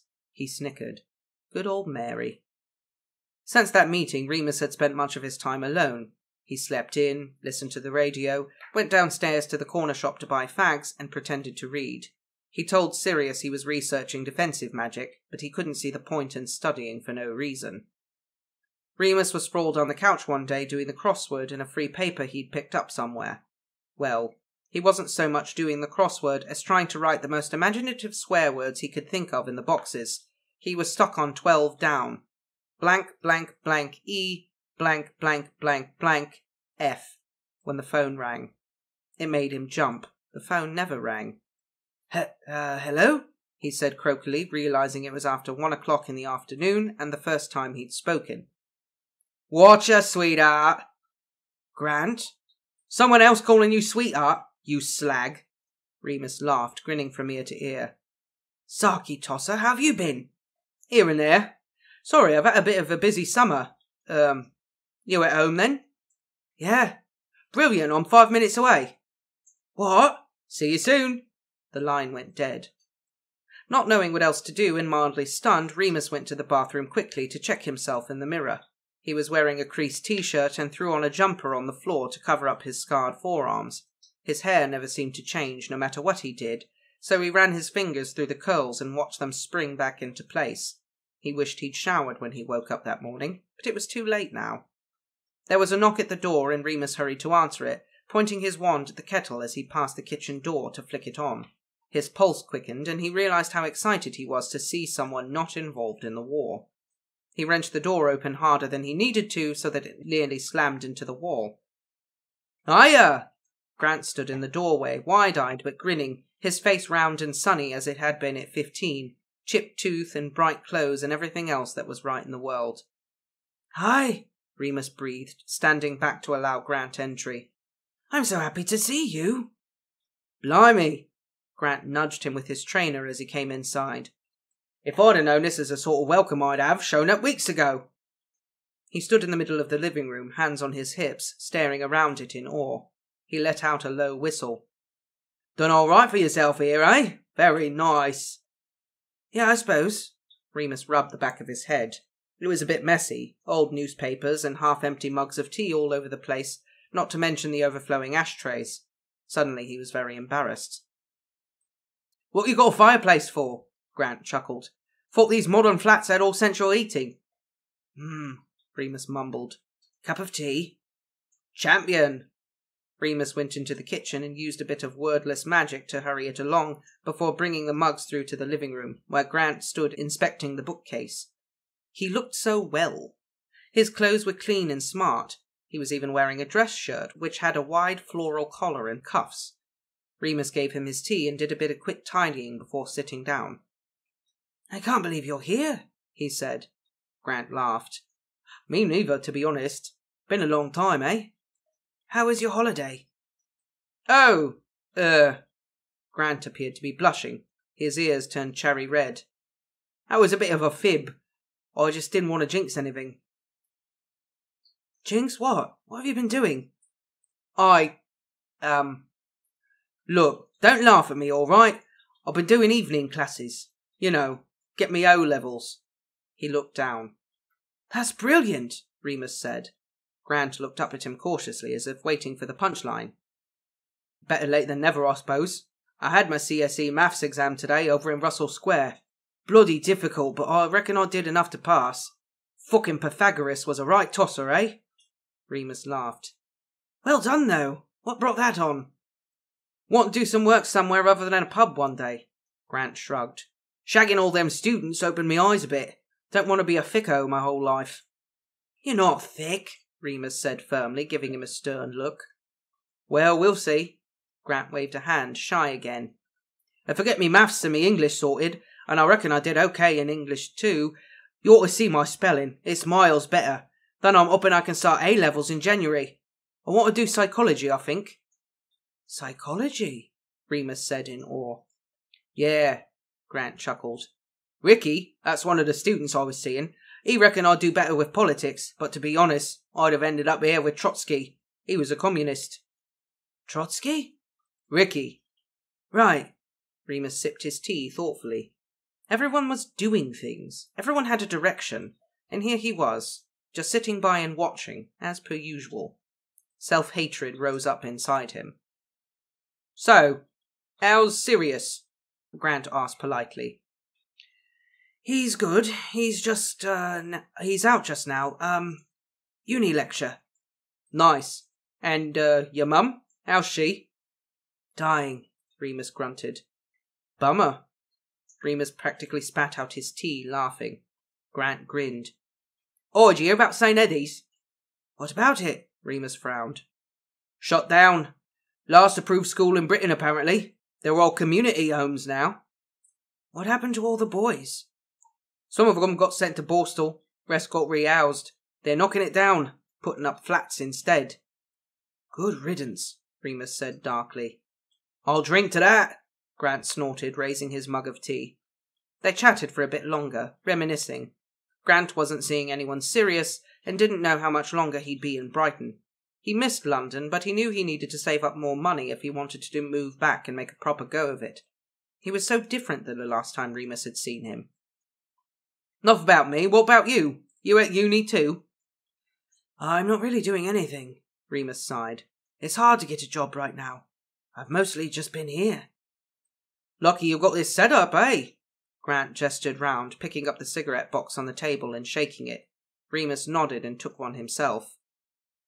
Yeah, lucky, he said glumly as he lit it. You need to get out more, sweetheart, Grant said, sounding serious. What? Grant tutted, blowing smoke and looking Remus up and down. Look at you, you miserable git. I'm not blind, you know. Cooped up in here feeling sorry for yourself, is it? No, Remus, Grant sighed, shaking his head. I'm not being horrible, I'm just saying. Remember when I left St. Edmunds and I lived in that squat? Yeah. Remus wished he could forget that, but it burned in his memory. The dirty mattresses, the bare floorboards, the damp. Thought it was great at first. No more school, no more matron telling me what to do, just me looking out for myself. He shook his head, pursing his lips. I like running away. I done it all the time when I was a kid. Run away from me mum, from me granddad, the prick, from anywhere people tried to keep me in. And the thing is, they always let me. Matron never called the police. Mum never tried to find me. Actually, you were the only person ever tried to track me down. Remus hadn't known that. I don't know how you did it, Grant chuckled, scratching his chin. Maybe you've got a magic wand or something, but you found me. Twice. Thought about that a lot over the past year. I just wanted to make sure you were okay. I know you did, Grant said softly. That's what amazed me. Here's this lad, this clever, funny, posh-o lad, who gives a shit about me, when no one ever else did. Made me feel like someone worthwhile. So I thought I'd better do something worthwhile. Remus didn't know what to say. He put his tea down. That's why I wanted to wait till my exams were done before I saw you, Grant continued. Even if I failed a lot, I wanted to tell you I'd done it. I'm trying to be better. You never needed to prove anything to me, Remus said earnestly. I know, Grant nodded. I did it for me, really. I did it because running away and avoiding all that stuff that made me feel like shit was pointless in the end. If you want people to think you're worth it, you've got to start acting like you want it. Remus laughed humorlessly. Sounds like you're already taking psychology. Been reading lots, Grant winked. You get what I'm telling you then? Yes, Remus sighed. Do something worthwhile. Stop moping. Good, Grant said brightly. Because if you're not happy here, I'll switch with you. Nice flat, lots of books, gorgeous boyfriend. Remus laughed again and kicked Grant's shin playfully. Shut up. Never. Anyway, best be off. I've got a train to catch. I'll be popping back in a month or so long as I get my results I need. You will, Remus said confidently. I know you will. Cheers. Give me a ring soon, eh? They hugged at the door and Remus watched him go, hopping down the steps 2 at a time, whistling a pop tune. Remus felt lighter. His cheeks ached from smiling. He closed the door and looked at the messy room. He felt like doing the washing up. Then he might nip out to the shops and get something in for dinner. Sirius had been out all day. He'd like coming home to a proper meal. Tomorrow, Remus would make a proper start on everything else. There was so much to do. Chapter 155. The War. Saturday, 23rd of December, 1978. Jesus Christ, Remus grumbled, opening his sticky eyes. He fumbled on the bedside for his glass of water and found it empty. Aguamenti, he rasped, his wand hand shaking. The glass filled with water and he gulped it down greedily. He rolled on his back, pressing the heels of his hands into his eyes, hoping to mitigate the headache threatening to start gnawing on his brain. He turned his head slightly and addressed the lump under the duvet. You awake? There was a sort of a shudder and a grunt. Remus tutted. It was too hot in the bedroom, even for December. He got up and went to the window to crack it open. He pressed his forehead against the cold glass and let the cold air wash over his hot skin. They'd been out at the Leaky Cauldron the night before, pre-Christmas drinks. The Marauders and Lily would be spending Christmas itself at the Potters, but everyone else who was working had finished for the year, and Mary had suggested blowing off some steam away from the older members of the Order of the Phoenix for once. As with most of Mary's ideas, it was brilliant fun. Marlene came and brought Yaz, who was visiting the McKinnons because her family didn't do Christmas anyway. Frank and Alice popped in to say hello, and Sirius and James insisted on getting in on every other round. After last orders, those still standing had piled into a taxi back to Remus and Sirius's flat, where there may not have been any milk and bread, but the bar was always fully stocked. Everything else had been a blur after that. Remus had a horrible feeling that he and Lily had started singing Muggle Christmas carols at some point. He groaned loudly. "Why do you let me drink so much?" "Oh, don't blame me." Lily suddenly appeared, her fluffy red hair sticking up like a dandelion as she emerged from under the duvet. Remus jumped, whirling round. He wrapped his arms protectively around himself. "Fucking hell, Evans, what are you doing here?" "Couldn't get James to leave," she yawned, "and I wasn't going to sleep on the couch. They started building a fort." "This is the second time you've shown up in my bedroom unannounced, Evans. People will talk." Remus searched for a t-shirt. "Second time I've caught you in your pants, too," she laughed. "Oh, get back in, you big Jessie, it's still early." He did, but only because the room was cold now, and he didn't fancy finding out what James and Sirius had done to the living room. T-shirt on, he crawled back under the duvet, and Lily wrapped her arms round his waist, her long hair tickling under his chin, like Sirius's did. He stroked her shoulder. She was so nice and small. "Do you reckon if I'd agreed to go out with you in fourth year, this is what our life would be like?" he asked conversationally.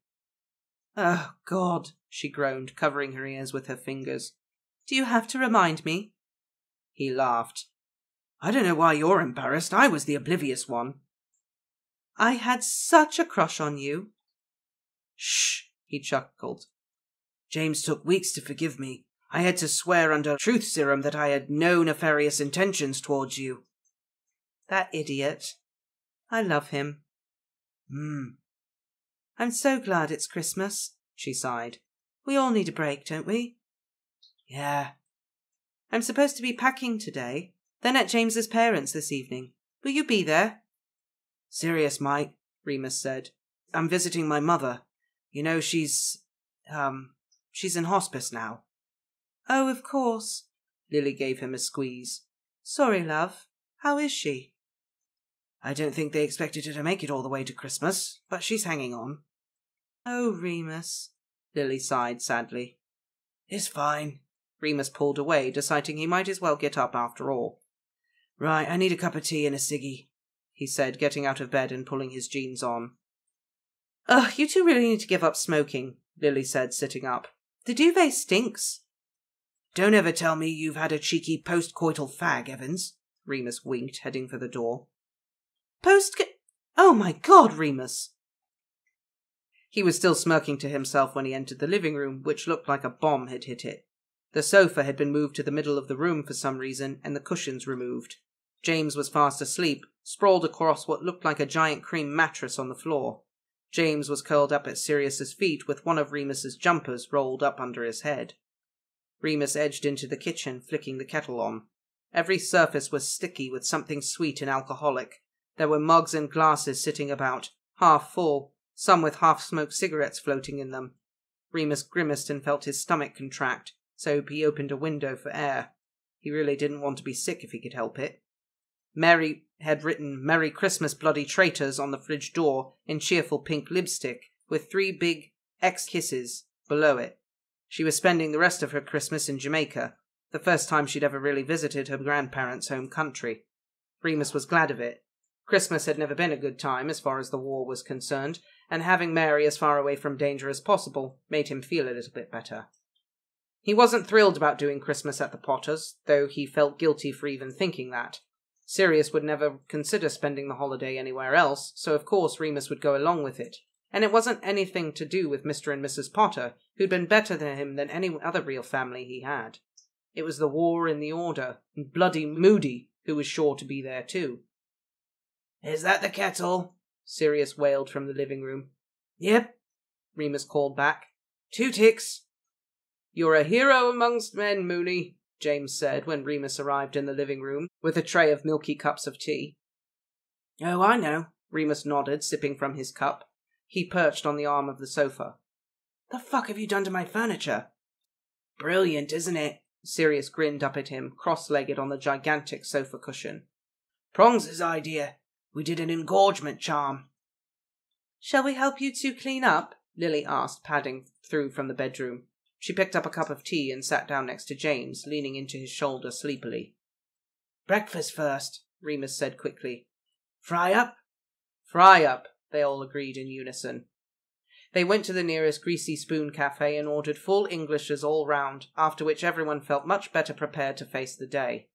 After breakfast, Sirius, Lily and James started work tidying the flat, while Remus, at Sirius's insistence, got himself ready to visit Hope. He didn't wear a suit. That would have been overkill, even at Christmas, but he made an effort, ironing his cleanest granddad shirt and putting on a brown corduroy jacket he'd picked up at a Portobello market. He even polished his shoes. Sirius had offered to come with him, but Remus preferred to go alone. It was easiest if he had time to process his interactions with Hope in private, which he hoped Sirius understood. Anyway, no one wanted to be stuck sitting in a building full of dying people 2 days before Christmas. The hospice itself was on the other side of Cardiff. It didn't feel much different from the hospital, except that the rooms were private and furnished with a bit more care. She had fresh flowers every day now, which was nice. Remus brought a poinsettia because Lily had told him they were Christmassy, and Hope was no longer eating solid food, so chocolates were out. Someone had wound gold and silver tinsel round her bed frame and blue-tacked Christmas cards to the wall. There were so many it looked as if she'd had special festive wallpaper. She said if you came while she was sleeping, I was to wake her up straight away, said the cheerful nurse on duty. Thanks, I'll wake her. His mother lay dozing in her big hospital bed. He wondered how tall she was, standing up. Quite small, he imagined, based on the pictures he had of her with Lyle and how tiny her hands were. He'd only ever seen her lying down, and now he realized he might never see her any other way. He touched her hand gently, squeezing it with his fingers. Her eyelids fluttered and she frowned, the pain evident in her face. She turned her head and saw him, and her brow smoothed at once. "Hello, my darling," she said thickly, as if her mouth were full of cotton wool. "Merry Christmas, Mum," he said, sitting down. "Nadalig Lawelin," she said in neat, earthy Welsh. "How are you?" "Better for seeing you," she smiled. "I'm so glad you come." "Of course," he said earnestly. "It's Christmas." There'd been no talk of his visiting her on Christmas Day itself. They both skirted round the issue, and Remus assumed she wanted to spend it with her real family. She asked now, though. "Where will you be? At home with Sirius?" It was strange to hear her say his name, with her soft rolling R's. "At our friend's parents'," he replied. "The Potters. You met Mrs. Potter once, she told me. Euphemia." "I won't remember." She shook her head.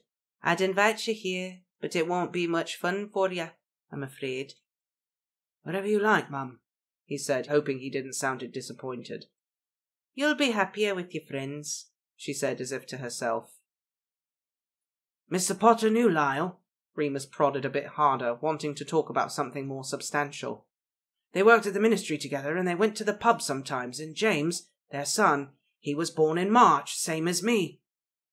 "I don't remember," Hope said more forcefully this time. "I'm sorry, Remus, I don't. Lyle kept those things separate. It's often better that way. You'll learn."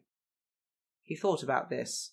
Thought about how little he'd known about his parents for most of his life, and how little he'd known about himself as a result. He thought about Sirius, and how they always fought because Remus wasn't open enough. How much it hurt other people to keep secrets, even when you were trying to protect them. "I don't agree," he said simply. "I don't think it's good to hide things all the time." "Well," Hope said. She looked away and withdrew her hand from his. Remus realized she was annoyed with him. It was an odd sensation and a first for their relationship. He wasn't sure how to react. If he'd known her all his life, then he would know what to do. It would be old hat, bickering with your mum. His temperature rose the more he thought about it. It was all her fault. His stupid, stunted emotions, his complete inability to be comfortable with other people, and here she was, avoiding him. He wanted her attention, and he only knew one way to get it. "Mrs. Potter, James's mum," he said.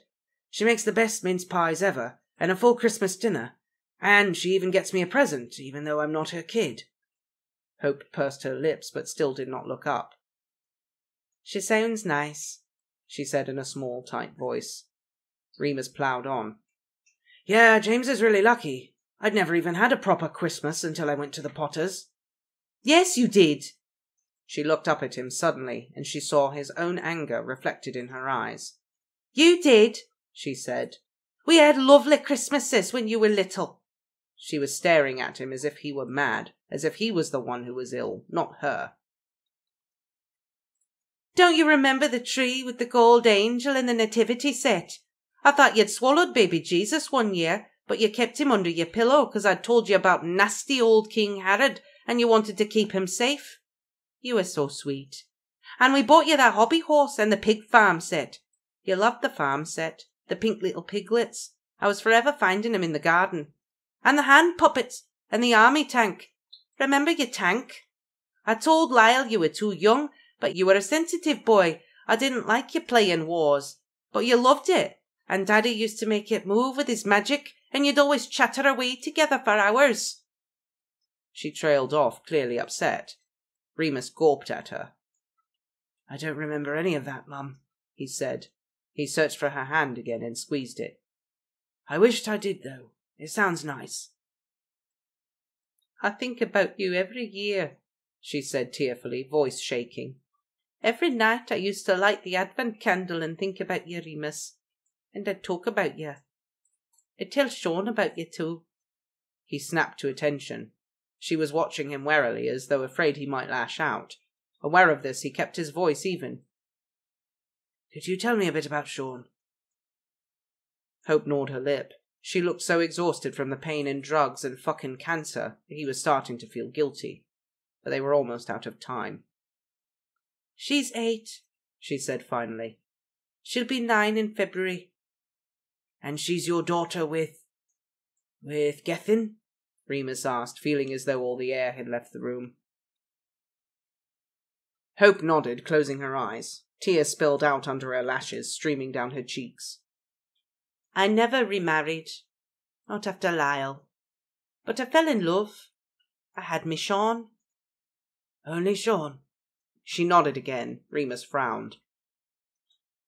When I first came to you, the nurse said you were always talking about your kids. I thought you had more than one. I do. She looked at him puzzled, blinking through tears. You and Sean? Oh. He felt dreadful.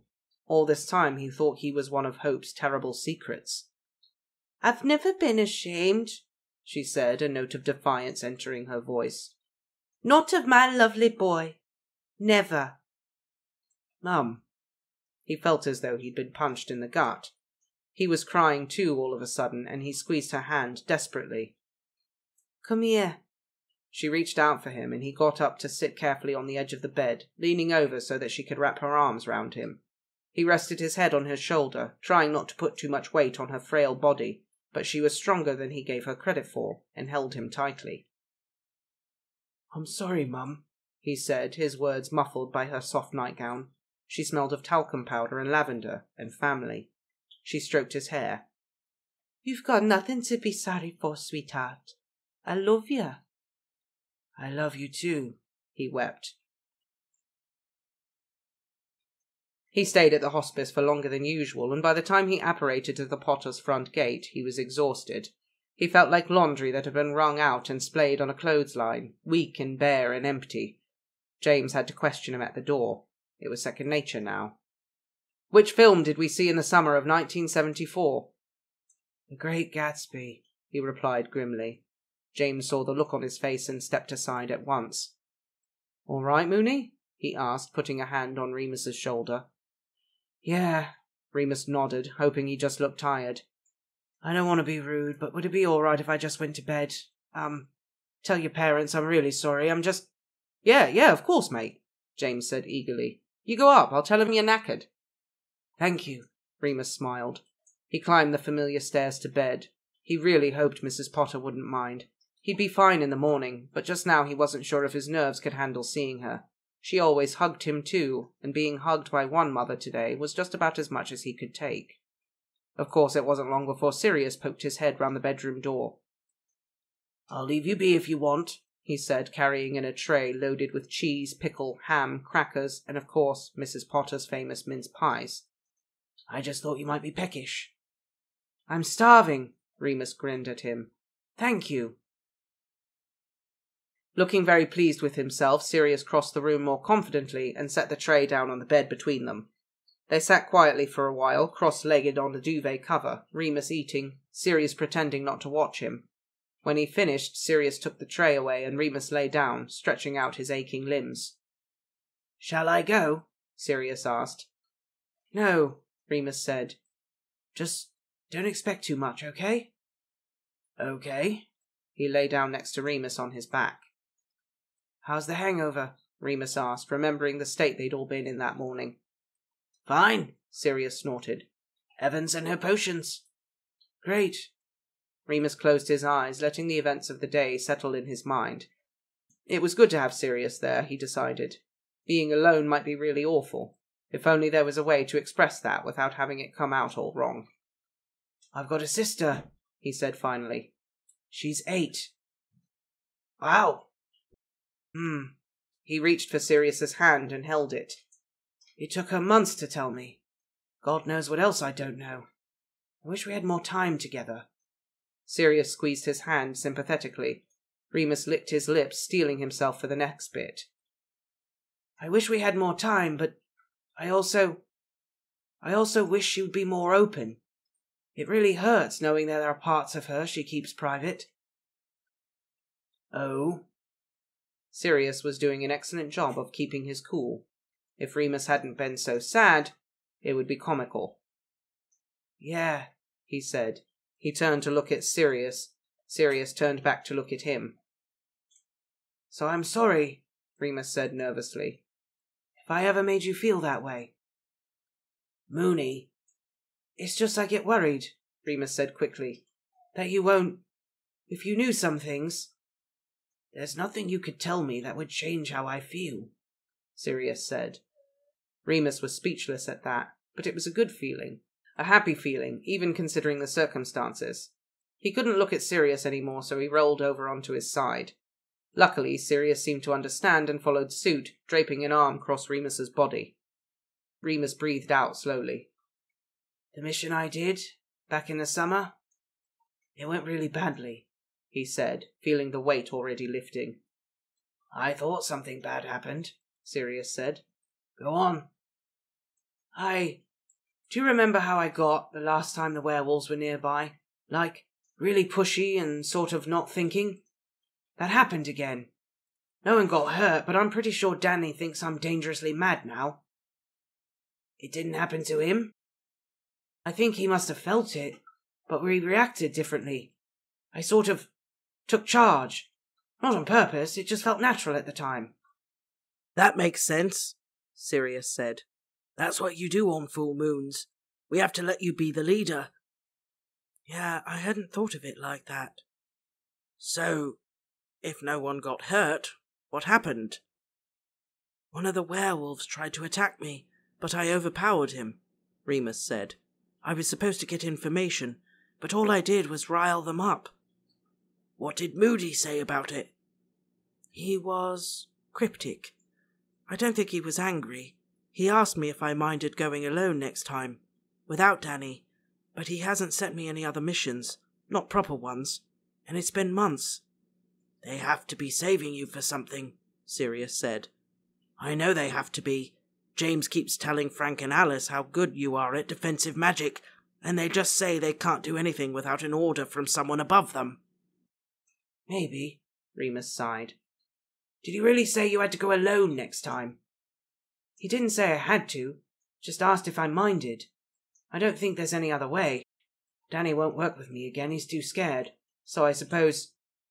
Yeah, it'll just be me next time." Sirius's arm tightened round Remus. "I hate that."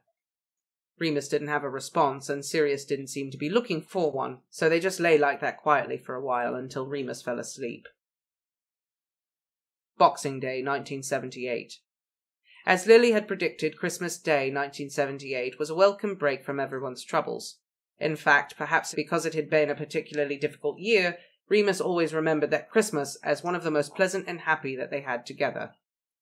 Mr. and Mrs. Potter were slowing down a bit. Euphemia said she wasn't up to hosting a big party as she usually did, and anyway, the ministry had warned against large social gatherings. Mr. Potter had to be locked out of his study. James and Sirius stole the key. But he saw the funny side and joined in with festivities wholeheartedly. Remus noted that this year it was really James and Lily who were the hosts. She coordinated most of the cooking and decorating, the card writing, while he made sure that everyone always had a drink, that all of the usual Christmas games were played, and that the house was full of joy at all times. As for presents, it was all the usual fare.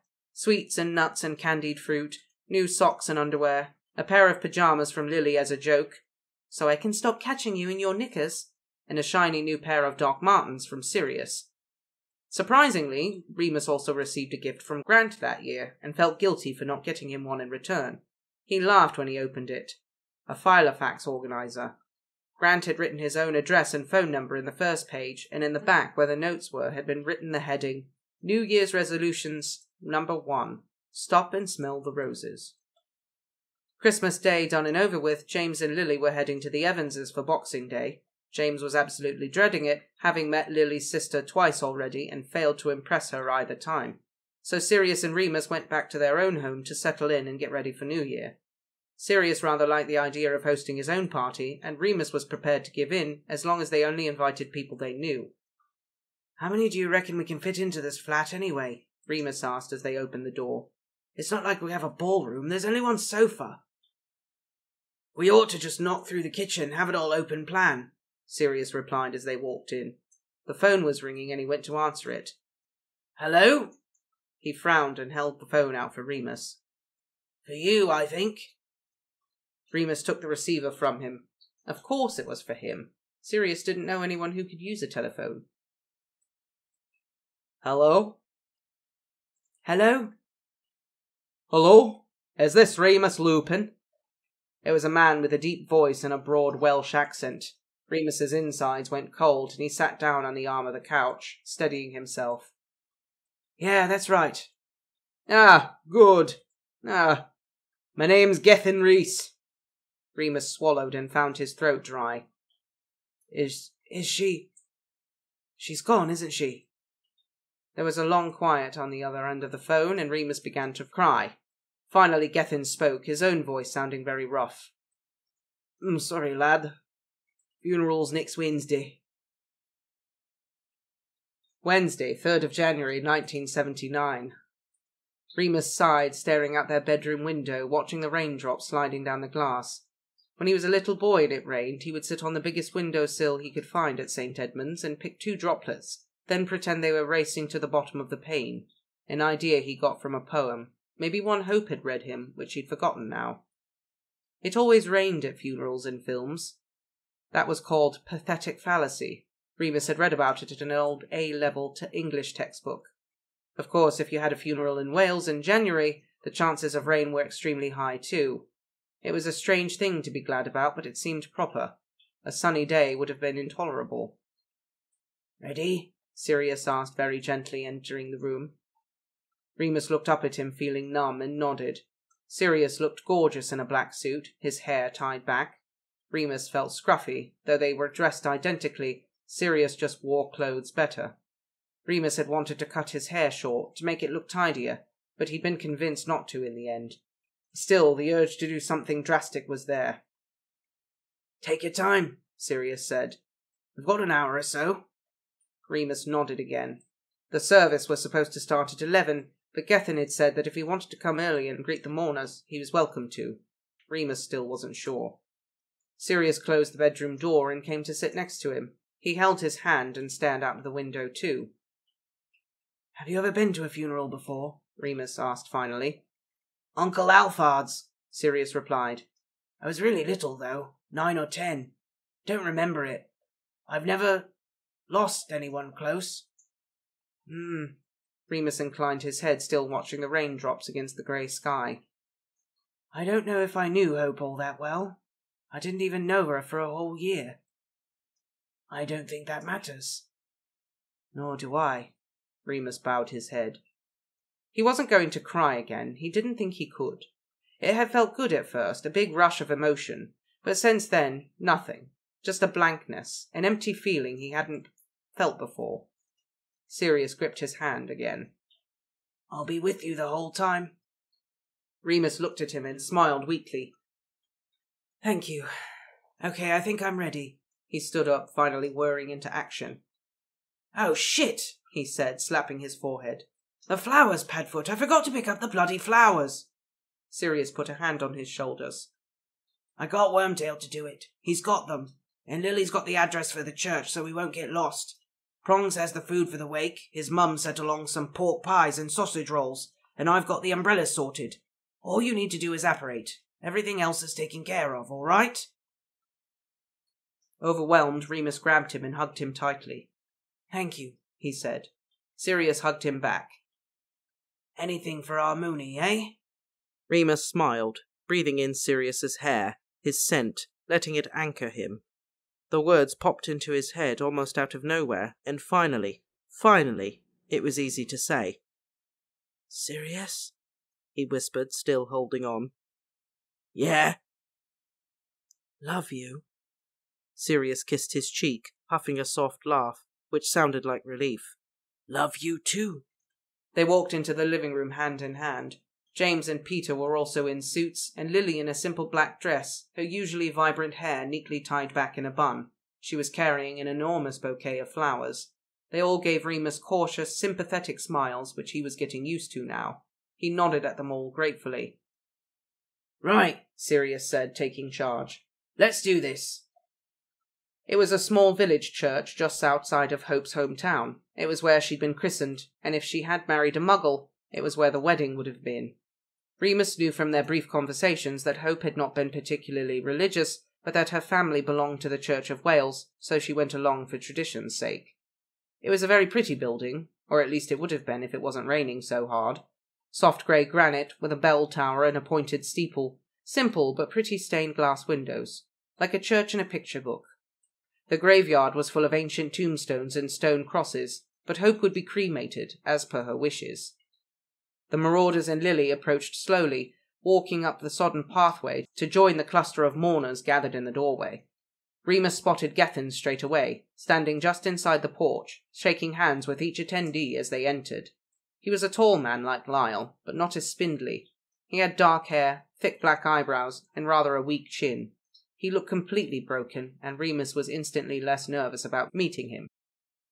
Lily, James, and Peter hung back, looking for somewhere to put all the food they'd brought for the wake, which was supposed to be in the church hall round the back. Remus and Sirius silently waited their turn to go in. Hello, Gethin said, barely looking up as Remus approached. Thank you for coming. I'm Remus, Remus said, shaking the proffered hand. Gethin looked up once, blinking. They were about eye level. Remus. Gethin shook his head weakly, his dark eyes raking Remus over. Hope talked about you all the time. It's a shame we're meeting like this. Yes, Remus nodded. They stood awkwardly for a while, just looking at each other, before Gethin came to his senses. Go on, he said, gesturing. Your mum was keen on you sitting in the front row, but it's up to you. Thanks, Remus nodded again. See you after. Gethin patted his shoulder. Yeah, good, Remus said, aware that he was speaking in single syllables. In the end, Sirius had to nudge him into the church, as he seemed to have forgotten how to move. They made their way slowly to the front and sat down. Remus could hear people whispering about him. A few of them knew who he was, and their reaction was mixed. He ignored it. He was there for Hope and no one else. The service itself was a blur, and he barely listened. He just stared at the eagle-shaped lectern and tried to conjure up a decent memory of his mother. They didn't sing a hymn. They played a Joni Mitchell song instead. Hope had never mentioned Joni Mitchell to Remus, but he supposed it must have meant something to her. That was a painful thought. They'd had so little time. It wasn't fair. Sean was there too, of course. Remus recognised her at once. She was the only child present. She was dressed in a cream-coloured frock with a black satin sash, and kept her head buried in the lap of an old woman Remus didn't know. He assumed that was Gethin's mother, Sean's grandmother. She cried all the way through, and for some reason that was comforting to Remus. Hope must have been a wonderful mother. Afterwards, Remus's legs felt like lead. He was rooted to the spot.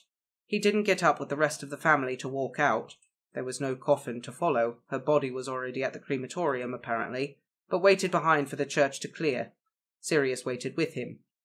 When the church was all but empty, Sirius whispered, "You okay?" Remus nodded. Sirius touched his knee lightly, but no more than that. "That was really sad.